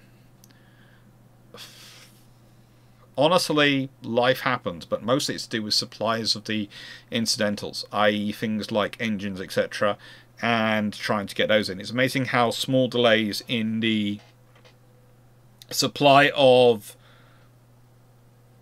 those items, let's say gearboxes, etc., because they require crane lifts and all sorts of things, they can build up, because the crane could, when they eventually arrive, the crane could be doing something else. And so you have to wait for the crane to be free to put it in. And you can't do X, Y, or Z. So that delays X, Y, and Z until you've put that in. And then when you're doing X, Y, and Z, you're now delayed in the cycle and you're waiting for cranes and other things again. So everything can build up. So small delays can lead to massive delays and differences in delivery.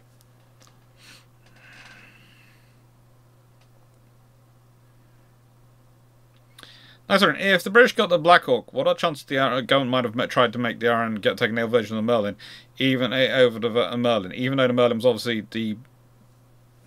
Now, I would say the better suited for the British platform. Well, basically, what the British would have done, and don't take this the wrong way, is rather similar to what they did with the EH-101. They would have bought a Seahawk, which is the anti-submarine warfare version of Black Hawk, and they would have taken it apart, and they'd have rebuilt the electronics in it. So it would have been a Merlin, but it would have been in a Seahawk airframe rather than the H-101. That is literally what the Royal Navy would have done. Because that's what we've done a lot of time in history of aircraft. That's what happened with Sea Kings. That was what happened with lots of British aircraft and helicopters over years, which have been developed. And also, in a nice way, the thing about the H-101, the reason the British went for it was they do like to keep a British industry building. So it had been built under license in the UK anyway. So it'd probably been a highly modified.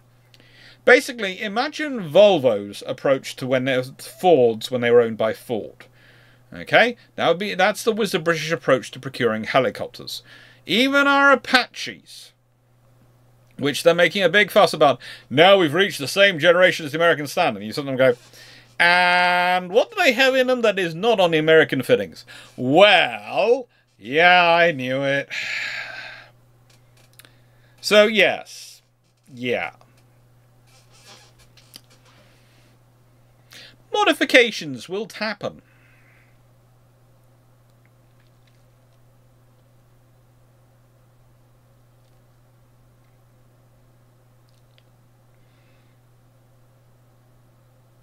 Megatron, wouldn't that risk fumigating the books though? Not the books I would actually store in there. I'd probably store certain books in there that, wouldn't be bothered. Also, I'd be tempted to put them behind some sort of coverage to protect them. But it also depends if the whole room's a wet room. Because the whole room's a wet room, then probably I wouldn't. But there again, I do like the idea of reading while in the bath.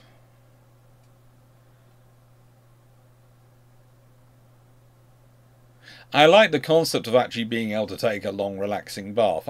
I probably wouldn't actually do it, but I like the concept. Because, one of those things Winston Churchill used to do and various others was they would, do a lot of work from their bathtubs. And I'd just like to see if it's really as thought-provoking as it sounds. And I do enjoy a hot tub. No, we'll see. Any good books on the Franco-German War of 1870? I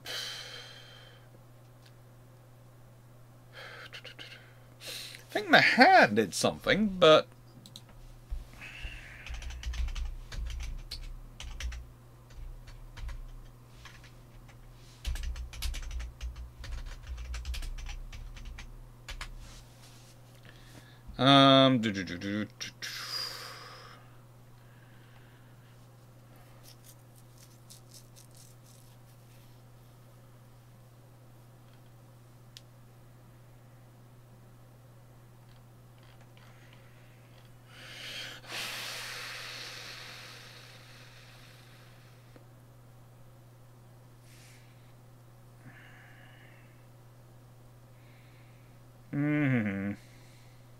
No.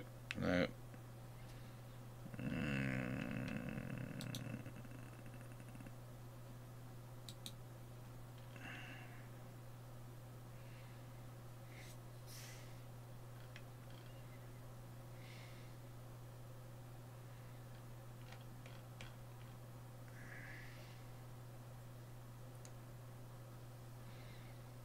They all seem to be obsessed with the land war, from the books I'm managing to find.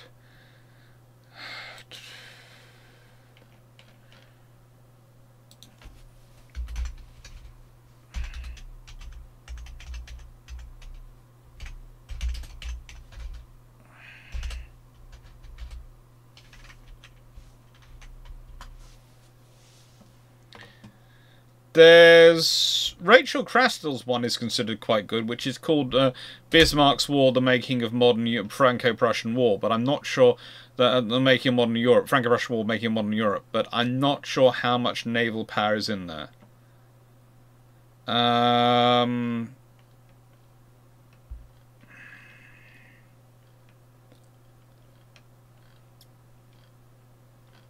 But that could be because, in fact, whenever you're looking for Bismarck and naval warfare, the Bismarck, the battleship, shows up rather than Bismarck, the Chancellor.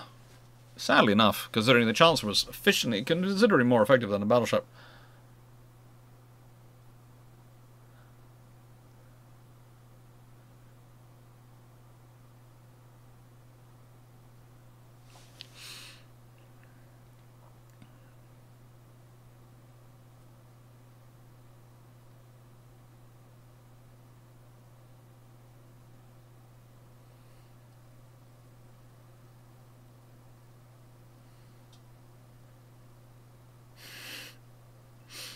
So Winston liked drinking champagne in his bath.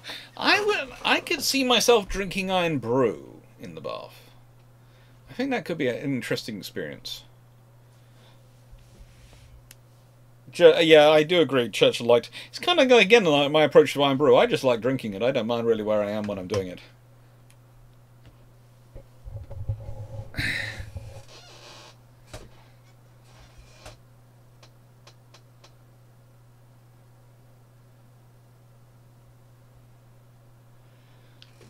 Boiling vessels are quite often a common thing, but I would say on the subject of boiling vessels, there's quite a lot of American forces who retroactively managed to procure that British adaptation and fit it to their vehicles as well.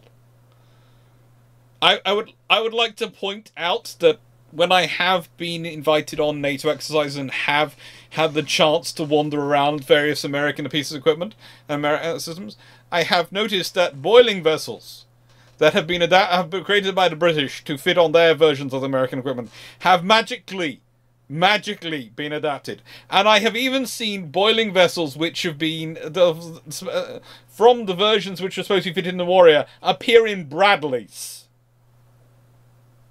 And I've gone, oh my, how did you end up there? And, you know, I'm fairly sure that there is a very, how do I put this? A highly regulated and organized exchange program of boiling vessels for something else. I'm not sure what the something else is, but I'm fairly sure the Americans are also procuring various other liquid supplements as well from their allies, as well as boiling vessels. So it's an interesting exchange rate is obviously going on. Tana Velika.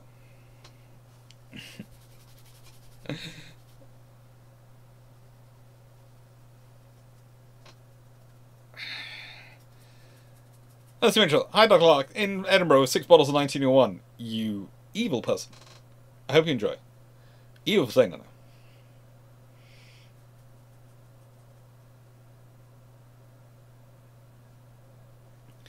That's good. The British tank crew. Oh no, we seem to have somehow lost our BV. How did that happen? Also, where did this 2 tons of ice cream come from?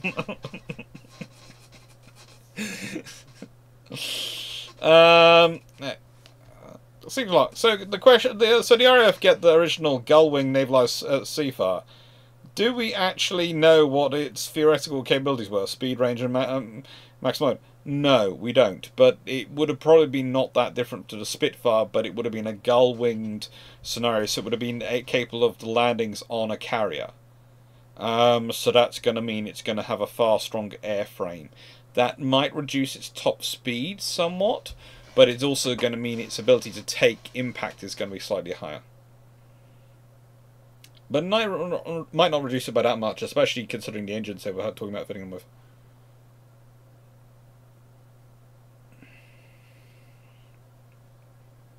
Just on, boiling vessels are now standard kit in the US Army, at least optional kit. They now are. They now are, but it was not that long ago that they were appearing unofficially.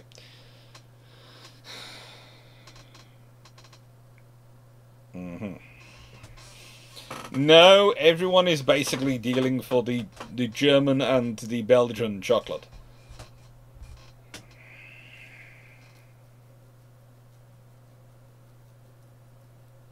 So the British were in a better position. Wouldn't stuff like Sea Dart, Type 82, Type 21, Type 22 be 5-10 years earlier than we were? You'd be talking about completely different things being built.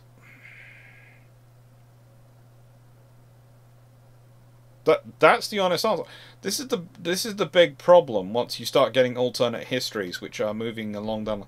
You change the economic position, you change the geographical and the political etc. scenario for what you're dealing with. You're going to change the resulting technological solutions. You're going to change the rate of development, and you're also going to change. So you're going to change when technology becomes available. Some's going to become earlier, some's going to become later, because of different priorities in terms of focus of spending, and you're going to change the actual procurement of what's being procured, because it's going to need to be different to deal with the different scenarios. So this is one of my big problems when I start seeing alternate histories and they're still using Type 21s, Type 22s, Type 23s for that period, and they start off in the 1950s and 1940s. If you change history from 1940s onwards, I can guarantee you two things. One, it will be incredibly different.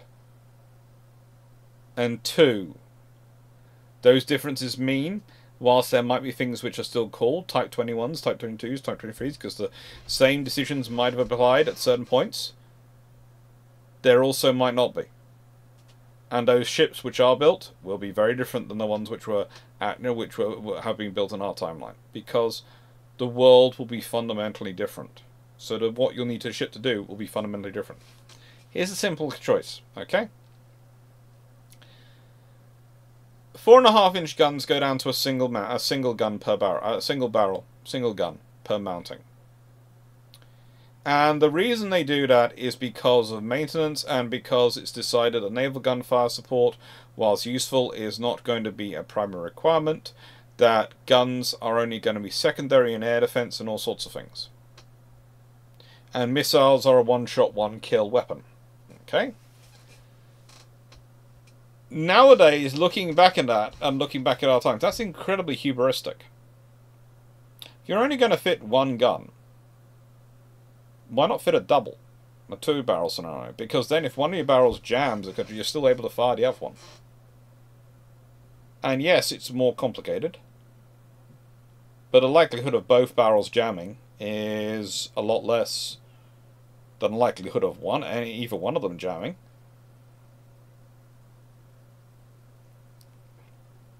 And if it is working, it pretty much doubles your rate of fire.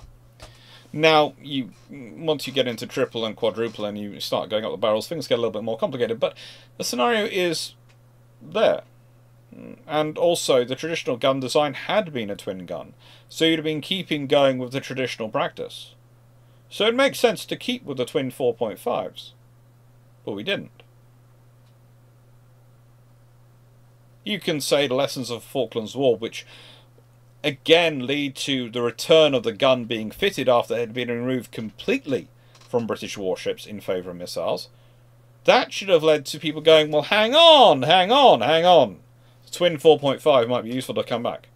But no, it hasn't. The gun came back, but it came back begrudgingly.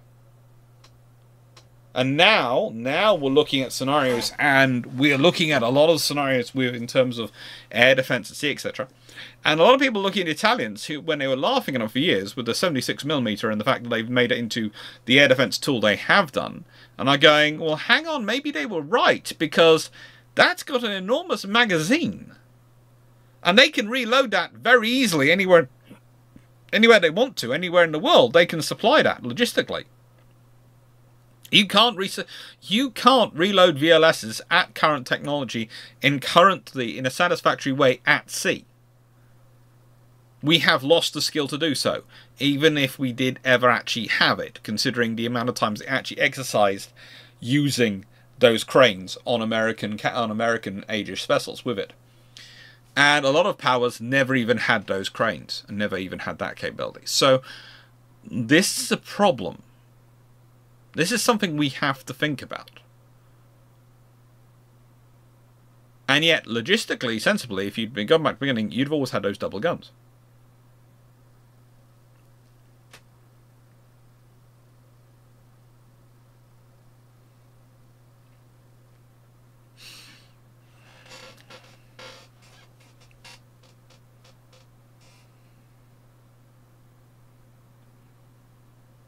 There were a lot of salesmen talking about how good missiles were. And let's be honest, when you see a missile fly and it hits the target in a test and it makes it go boom, and you sit there and go, that's amazing. And you can see where and if you look at the thing I always give the example of again is the Falklands War. When I talk about people doing, the profiles, people were writing about the fleet going south and how they were going to get annihilated. It was going to be like Tsushima, etc. It was going to be that moment where the aircraft were going to wipe out a fleet. And the aircraft didn't wipe out a fleet because of reasons that I've got into. Logistics, timing, all sorts of complicated stuff with command procedures that mean that what was theorized to happen was never actually going to happen. But leaving that to one side, also what didn't happen was the missiles were not as effective as they marketed as being. Seawolf was still an amazingly effective weapon. It was not as effective as his marketing claimed it was.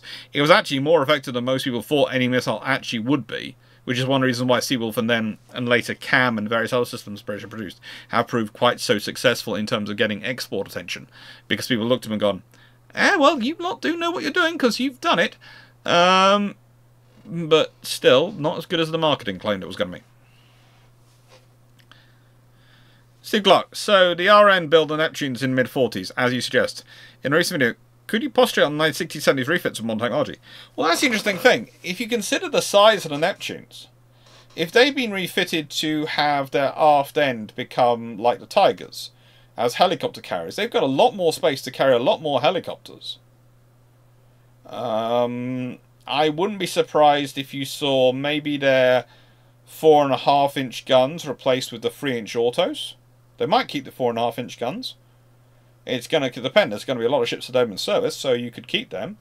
And honestly, you could keep those in service. You could even go up. You might even end up with them having 4 of those on each vessel. So 2 on each beam. And maintaining possibly their torpedoes, but possibly getting missile launchers. I wouldn't be surprised if they're getting some missiles. Again, they're going to have a lot more space, etc., for those missiles to be installed, so they might even get Sea Dart. And at that point, they would keep their 6-inch guns as well forward. And they get helicopters aft, and you can imagine the size of vessel you'd be talking about. It'd be a far bigger, far more capable vessel, but it's then going to have an impact on the Invincible class, because for them to be justified in the face of that capability, they're going to have to be a lot bigger and a lot more capable to be able to justify themselves against that. Also, it might well be that hull serves as the basis for the design of the Invincible class, in which case you're dealing with a far bigger hull, because if you consider the Invincible class,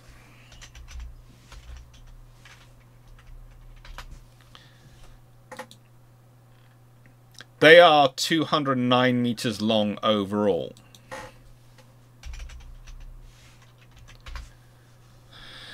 The Neptune class were going to be, were planned to be 202 meters overall, and they're a lot shorter, they're a lot smaller. If you are basing it on, you're taking it from an expanded hull, which is already starting out at 202 meters, I don't see how the Invincibles end up being less than 220, 230 meters. And that's going to have a massive impact on their capabilities. Because, okay, let's deal with the good old Sea Harrier, right?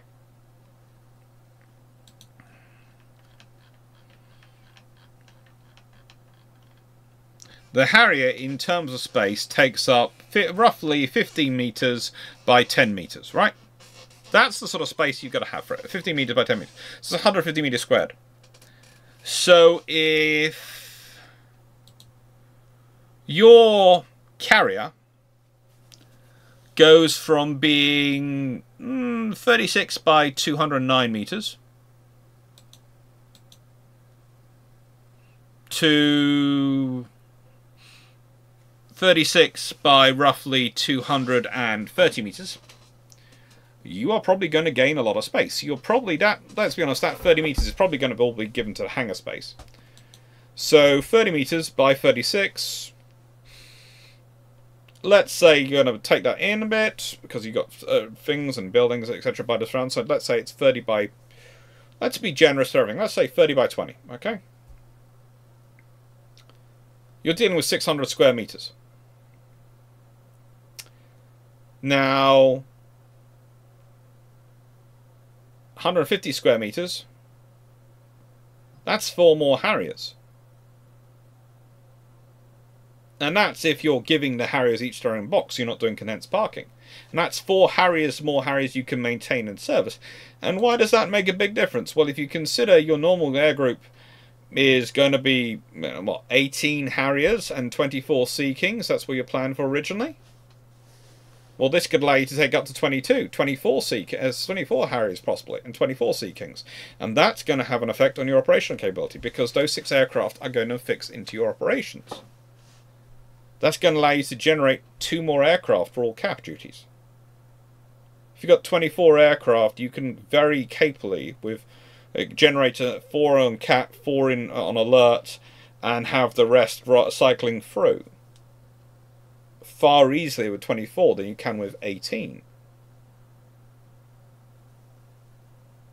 And you can up it even more if you want to. You could have 8 in the air, 4 on alert, and 12 going through various positions and transitions in between that. You couldn't do that with 24. You can't do that with 18. So, small changes can have big impacts long term. Sorry, most common unofficial equipment in World War II. Yeah, the most common unofficial equipment. Yeah, the reason I'm pulling funny faces. I would say probably the cloche. Probably the cloche. But there's a few other things as well, which are probably inside there. Nice one. You know, your explanation made me understand why the Hearts of Iron Airwolf went for a twin 4.5-inch 55 cal Mark 8B with the own timeline single mount. Yeah. It makes more sense to go for a twin gun. Now, I can't think of alternate history Neptunes, development of a volcano. Like sub-rounds for longer 6-inch range gun range? Could be. Could have been. Especially, let's put it this way. Again, the thing is, if the 6-inch guns stay in service long enough and are useful enough, there's going to be an argument for, should we maintain a 6-inch gun capability going into post the Falklands War? And the question is going to be, are we going to build cruisers, or are we going to give it to our destroyers? You know, the thing might be, it might be from that point onwards, British destroyers have 6-inch guns. That'd be interesting today.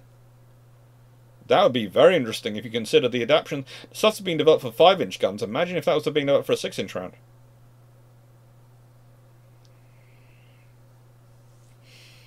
That's good. Wasn't Sea Slug most effective psychological warfare weapon? It was very effective as a psychological warfare weapon.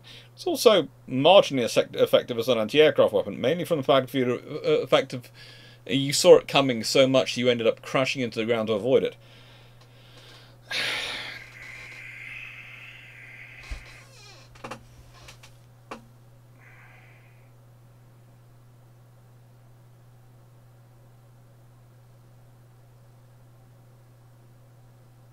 I don't think I said when listening to Bruships, I find myself wondering whether with the suggested Congo class like development for August subs, will someone be trying to offer 14-inch guns? They're always trying to offer the 14-inch guns.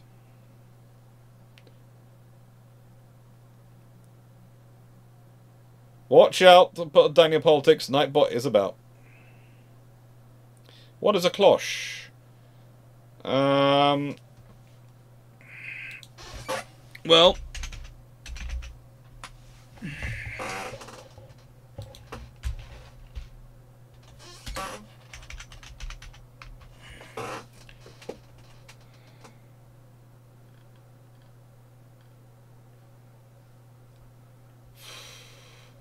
how do I best describe it? Basically, imagine a sort of rubberized sock with a lead weight in it.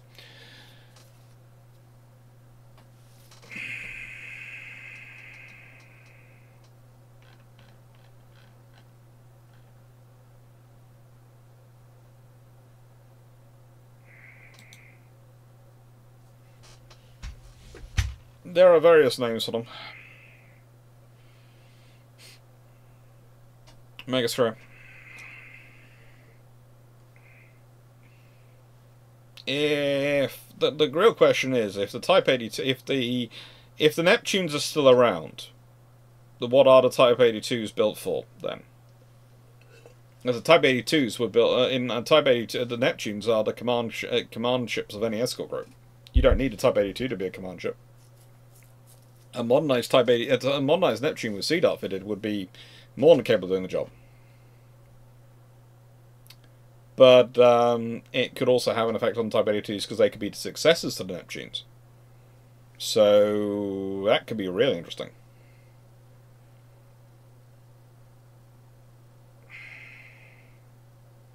Listen, why did 24-inch torpedoes fall out of favour after World War II? Logistics. Logistics, and handling them, and the need for them.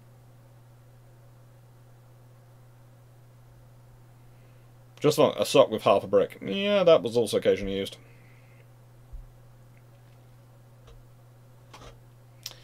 See, Clarke, a piece of hosepipe filled with lead shot. Yeah. There are various options for how to make them.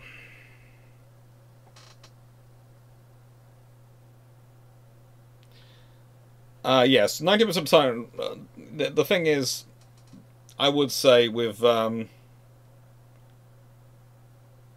it's basically, Nightbot has certain rules, and most of the time when people are spamming that many emojis, otherwise it's perfectly known what we're doing. That's why emojis, it's usually a spam bot trying to sell, I would say nightly companionship, is how I would describe it, and, yeah. As a rule, it stops it. A blackjack. That is, I think, is another phrase for the description. Yes.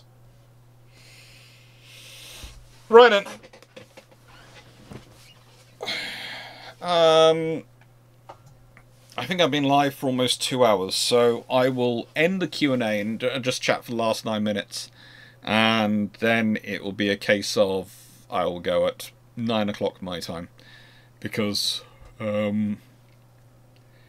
honestly, I feel like getting to bed. I have my COVID injection tomorrow. I also probably will be... I have to admit, I will probably be joined by someone this evening. The same person who spent the entire... by the way, please note. The person I'm being joined by will be the Poodle. The senior fluffy research assistant basically decided the moment I was ill, he was going nowhere else. This is the longest we've been apart in 48 hours. He's a very loyal dog. A very loyal fluff, and whenever he went off to get food or anything like that, I would have the other one come and join and look after me. They are really lovely animals and really did take care of me. But I have no doubt this evening, despite the fact that there is not really enough space for him. I am fairly certain I'll be sharing a bed with a standard poodle. There's really not enough space for him in that bedroom. But it's an argument I won't win, because he will just be up there.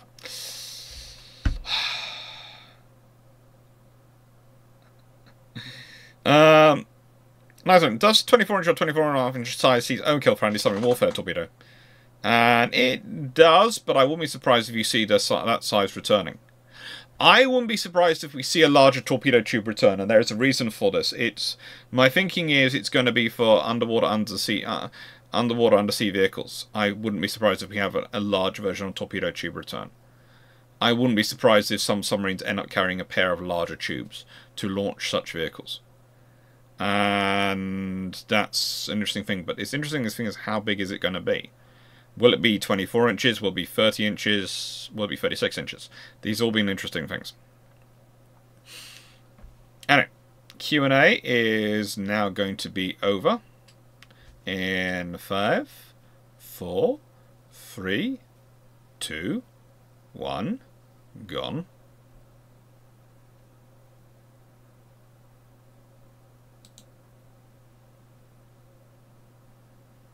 I always watch myself doing it and just go, And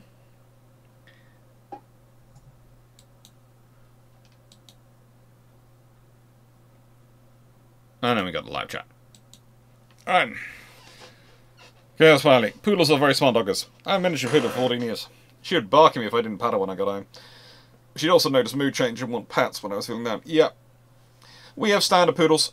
They are really lovely and really loyal, and the reason we have standard poodles is honestly because, this can sound terrible, but my view was I would be taking them for a walk most often, and I wanted a dog which was, how do I put this, big enough it felt like I was taking it for a proper walk. I had a friend who had miniature poodles, and they never seemed to take a long walk. So we have standards. And the standards are incredibly loyal. Hi, David Goldman. Hi, John Shea.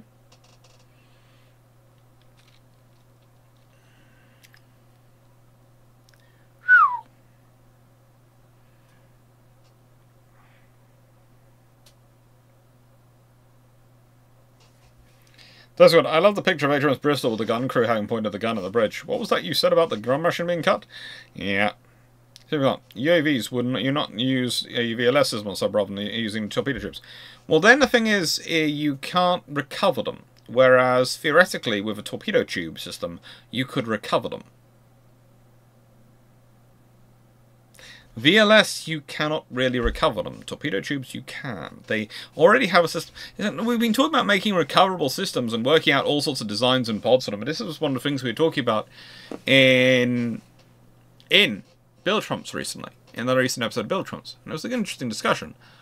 But the thing I was sitting there going, well, we've already got a system which exists to get things in and out that you can change around in a torpedo, in a submarine. It's called the torpedo tubes.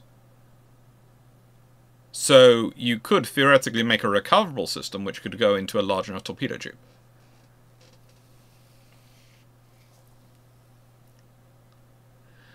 Make sure, before you had one poodle. We have one poodle now, but we had a poodle before that. So our previous poodle was a poodle called Mozart. He was a black standard poodle. And he ended up dying from epilepsy. He got stuck in a fit, and he couldn't come out of it. I carried him to the vets. Probably, I shouldn't admit this online, but I'm not fairly sure if I kept the speed limit or not getting him to the vets that night. I wouldn't have cared if I got the tickets or anything, but we didn't have any trouble. It was basically driving through about 1 AM. And the roads were empty. Got him to the all-night 24-hour vets. And he couldn't be got out of it. And he was stuck in that fit, the poor dog. And so we got him out. He went. And then that was about, must be 6, 7 years ago. And then we got Raleigh. And there is a picture of me somewhere. absolutely buried under standard poodle puppies. Because I decided there was not enough seats in the room, so I sat down on the floor. And all the puppies came to me. I had all the puppies. They were all clambering over me. It was great fun. I was really happy. And yes, Raleigh has come to us. And then now we've also got Zebedee, our corgi. We usually have 2 dogs. It's rare that we go down to 1. Mozart, when he arrived, we had Monty, a Cocker Spaniel. And we hadn't gone up to Zebedee because Mozart got the mum had cancer. So basically Monty went and then mum got ill. Recovered. She got ill again after Mozart went and recovered, and that's when we got Zebedee. We got Raleigh, I mean. So, you know, that's sort of... Yeah. That's why we only went down to 1 dog, but normally we have 2 dogs. Normally we do have 2 dogs. So, yeah.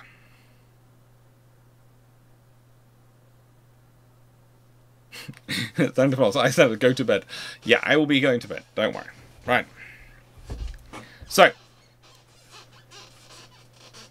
Nice one. So, well, imagine if we VLS Navy SEALs instead of using dedicated tubes. It will be interesting.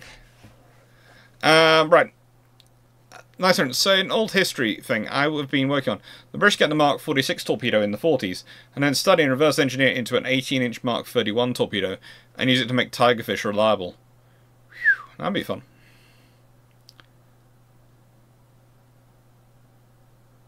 Probably not. Nice one. I would never... Gannet cannot take it due to its size. If Gannet can take it due to its weight, and they can't because of its size, they'll modify the Gannet. Yeah, that was a few years ago. My mum had that. We were very lucky. She survived that one. She survived. She survived. She's done well. But yeah, that was a fun time. The arthritis is the bigger problem now, but the cancer was a few years back. We are very lucky in the UK. We have pretty darn decent cancer treatment, and they caught it early.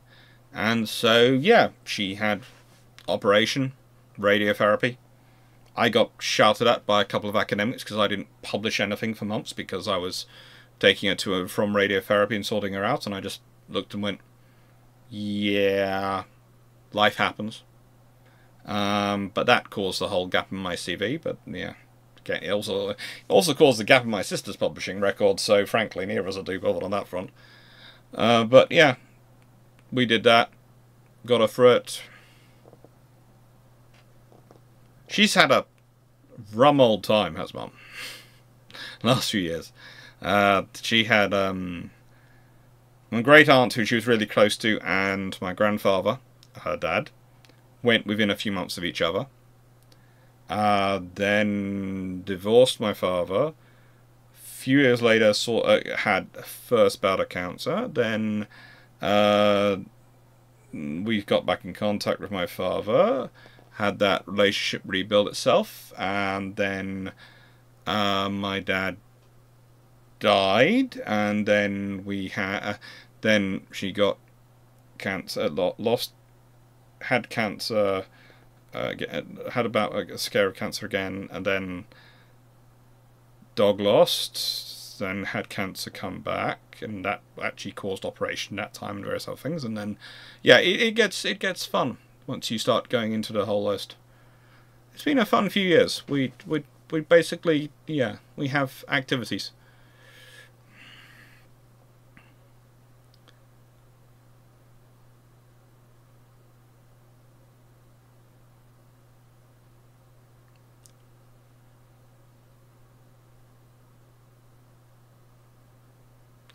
Sorry, when I get permission for a pet, I'm thinking Whippet. Pint-sized greyhound in a short. They are fast. They like a lot of exercise, but they are fast. Ron, if you have sub-launch for recoverable UAVs, does that make the subs ships then? It's an interesting question, but it's basically I'm working on this one because I'm doing the future of strategy. scenario, and that's going to have an interesting impact on strategy.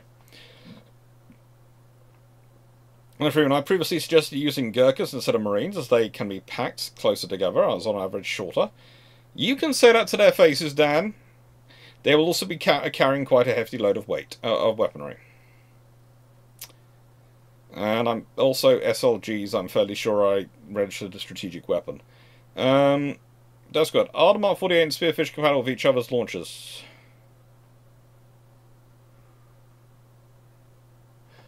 I would say adaptable, not necessarily compatible. Thank you, Just Funk.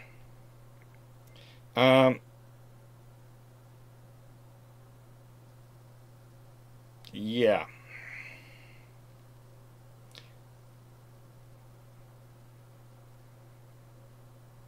The Brock, I'm not even daring to read that one out. I like to live. I have to, in the nicest way, every time I go to Sandhurst, I have to pass Gurkha guards. I don't want to. No.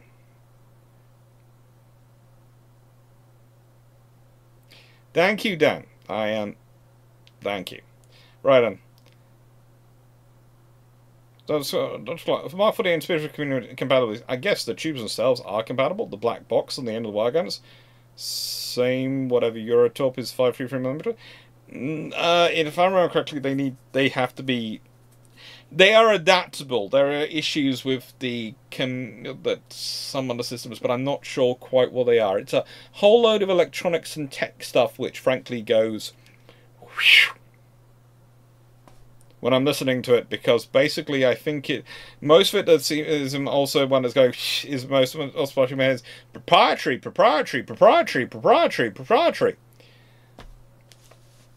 All right.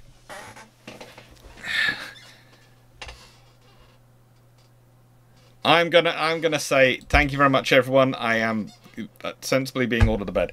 Go on, take care, everyone. Thank you, and thank you. I know I normally go through and say thank you to everyone, but I am gonna rush off quickly. Take care very much. Thank you very much for everyone for your chatting. Thank you very much for being here, and hope you have a nice week. And see you Thursday, because on Thursday we have, if I'm not mistaken. And I'm gonna look it up and check it because I don't want to get it wrong. On Thursday we have Norway stands World War II if Norway repels the German invasion, and I already have that video recorded, or at least I already have recorded once a version of Long Patrol, so that's good. Yeah.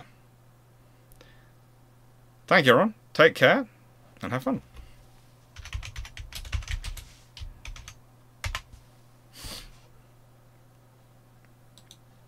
Right, let's do that so I can get the string controller out. Toodles, everyone. Take care.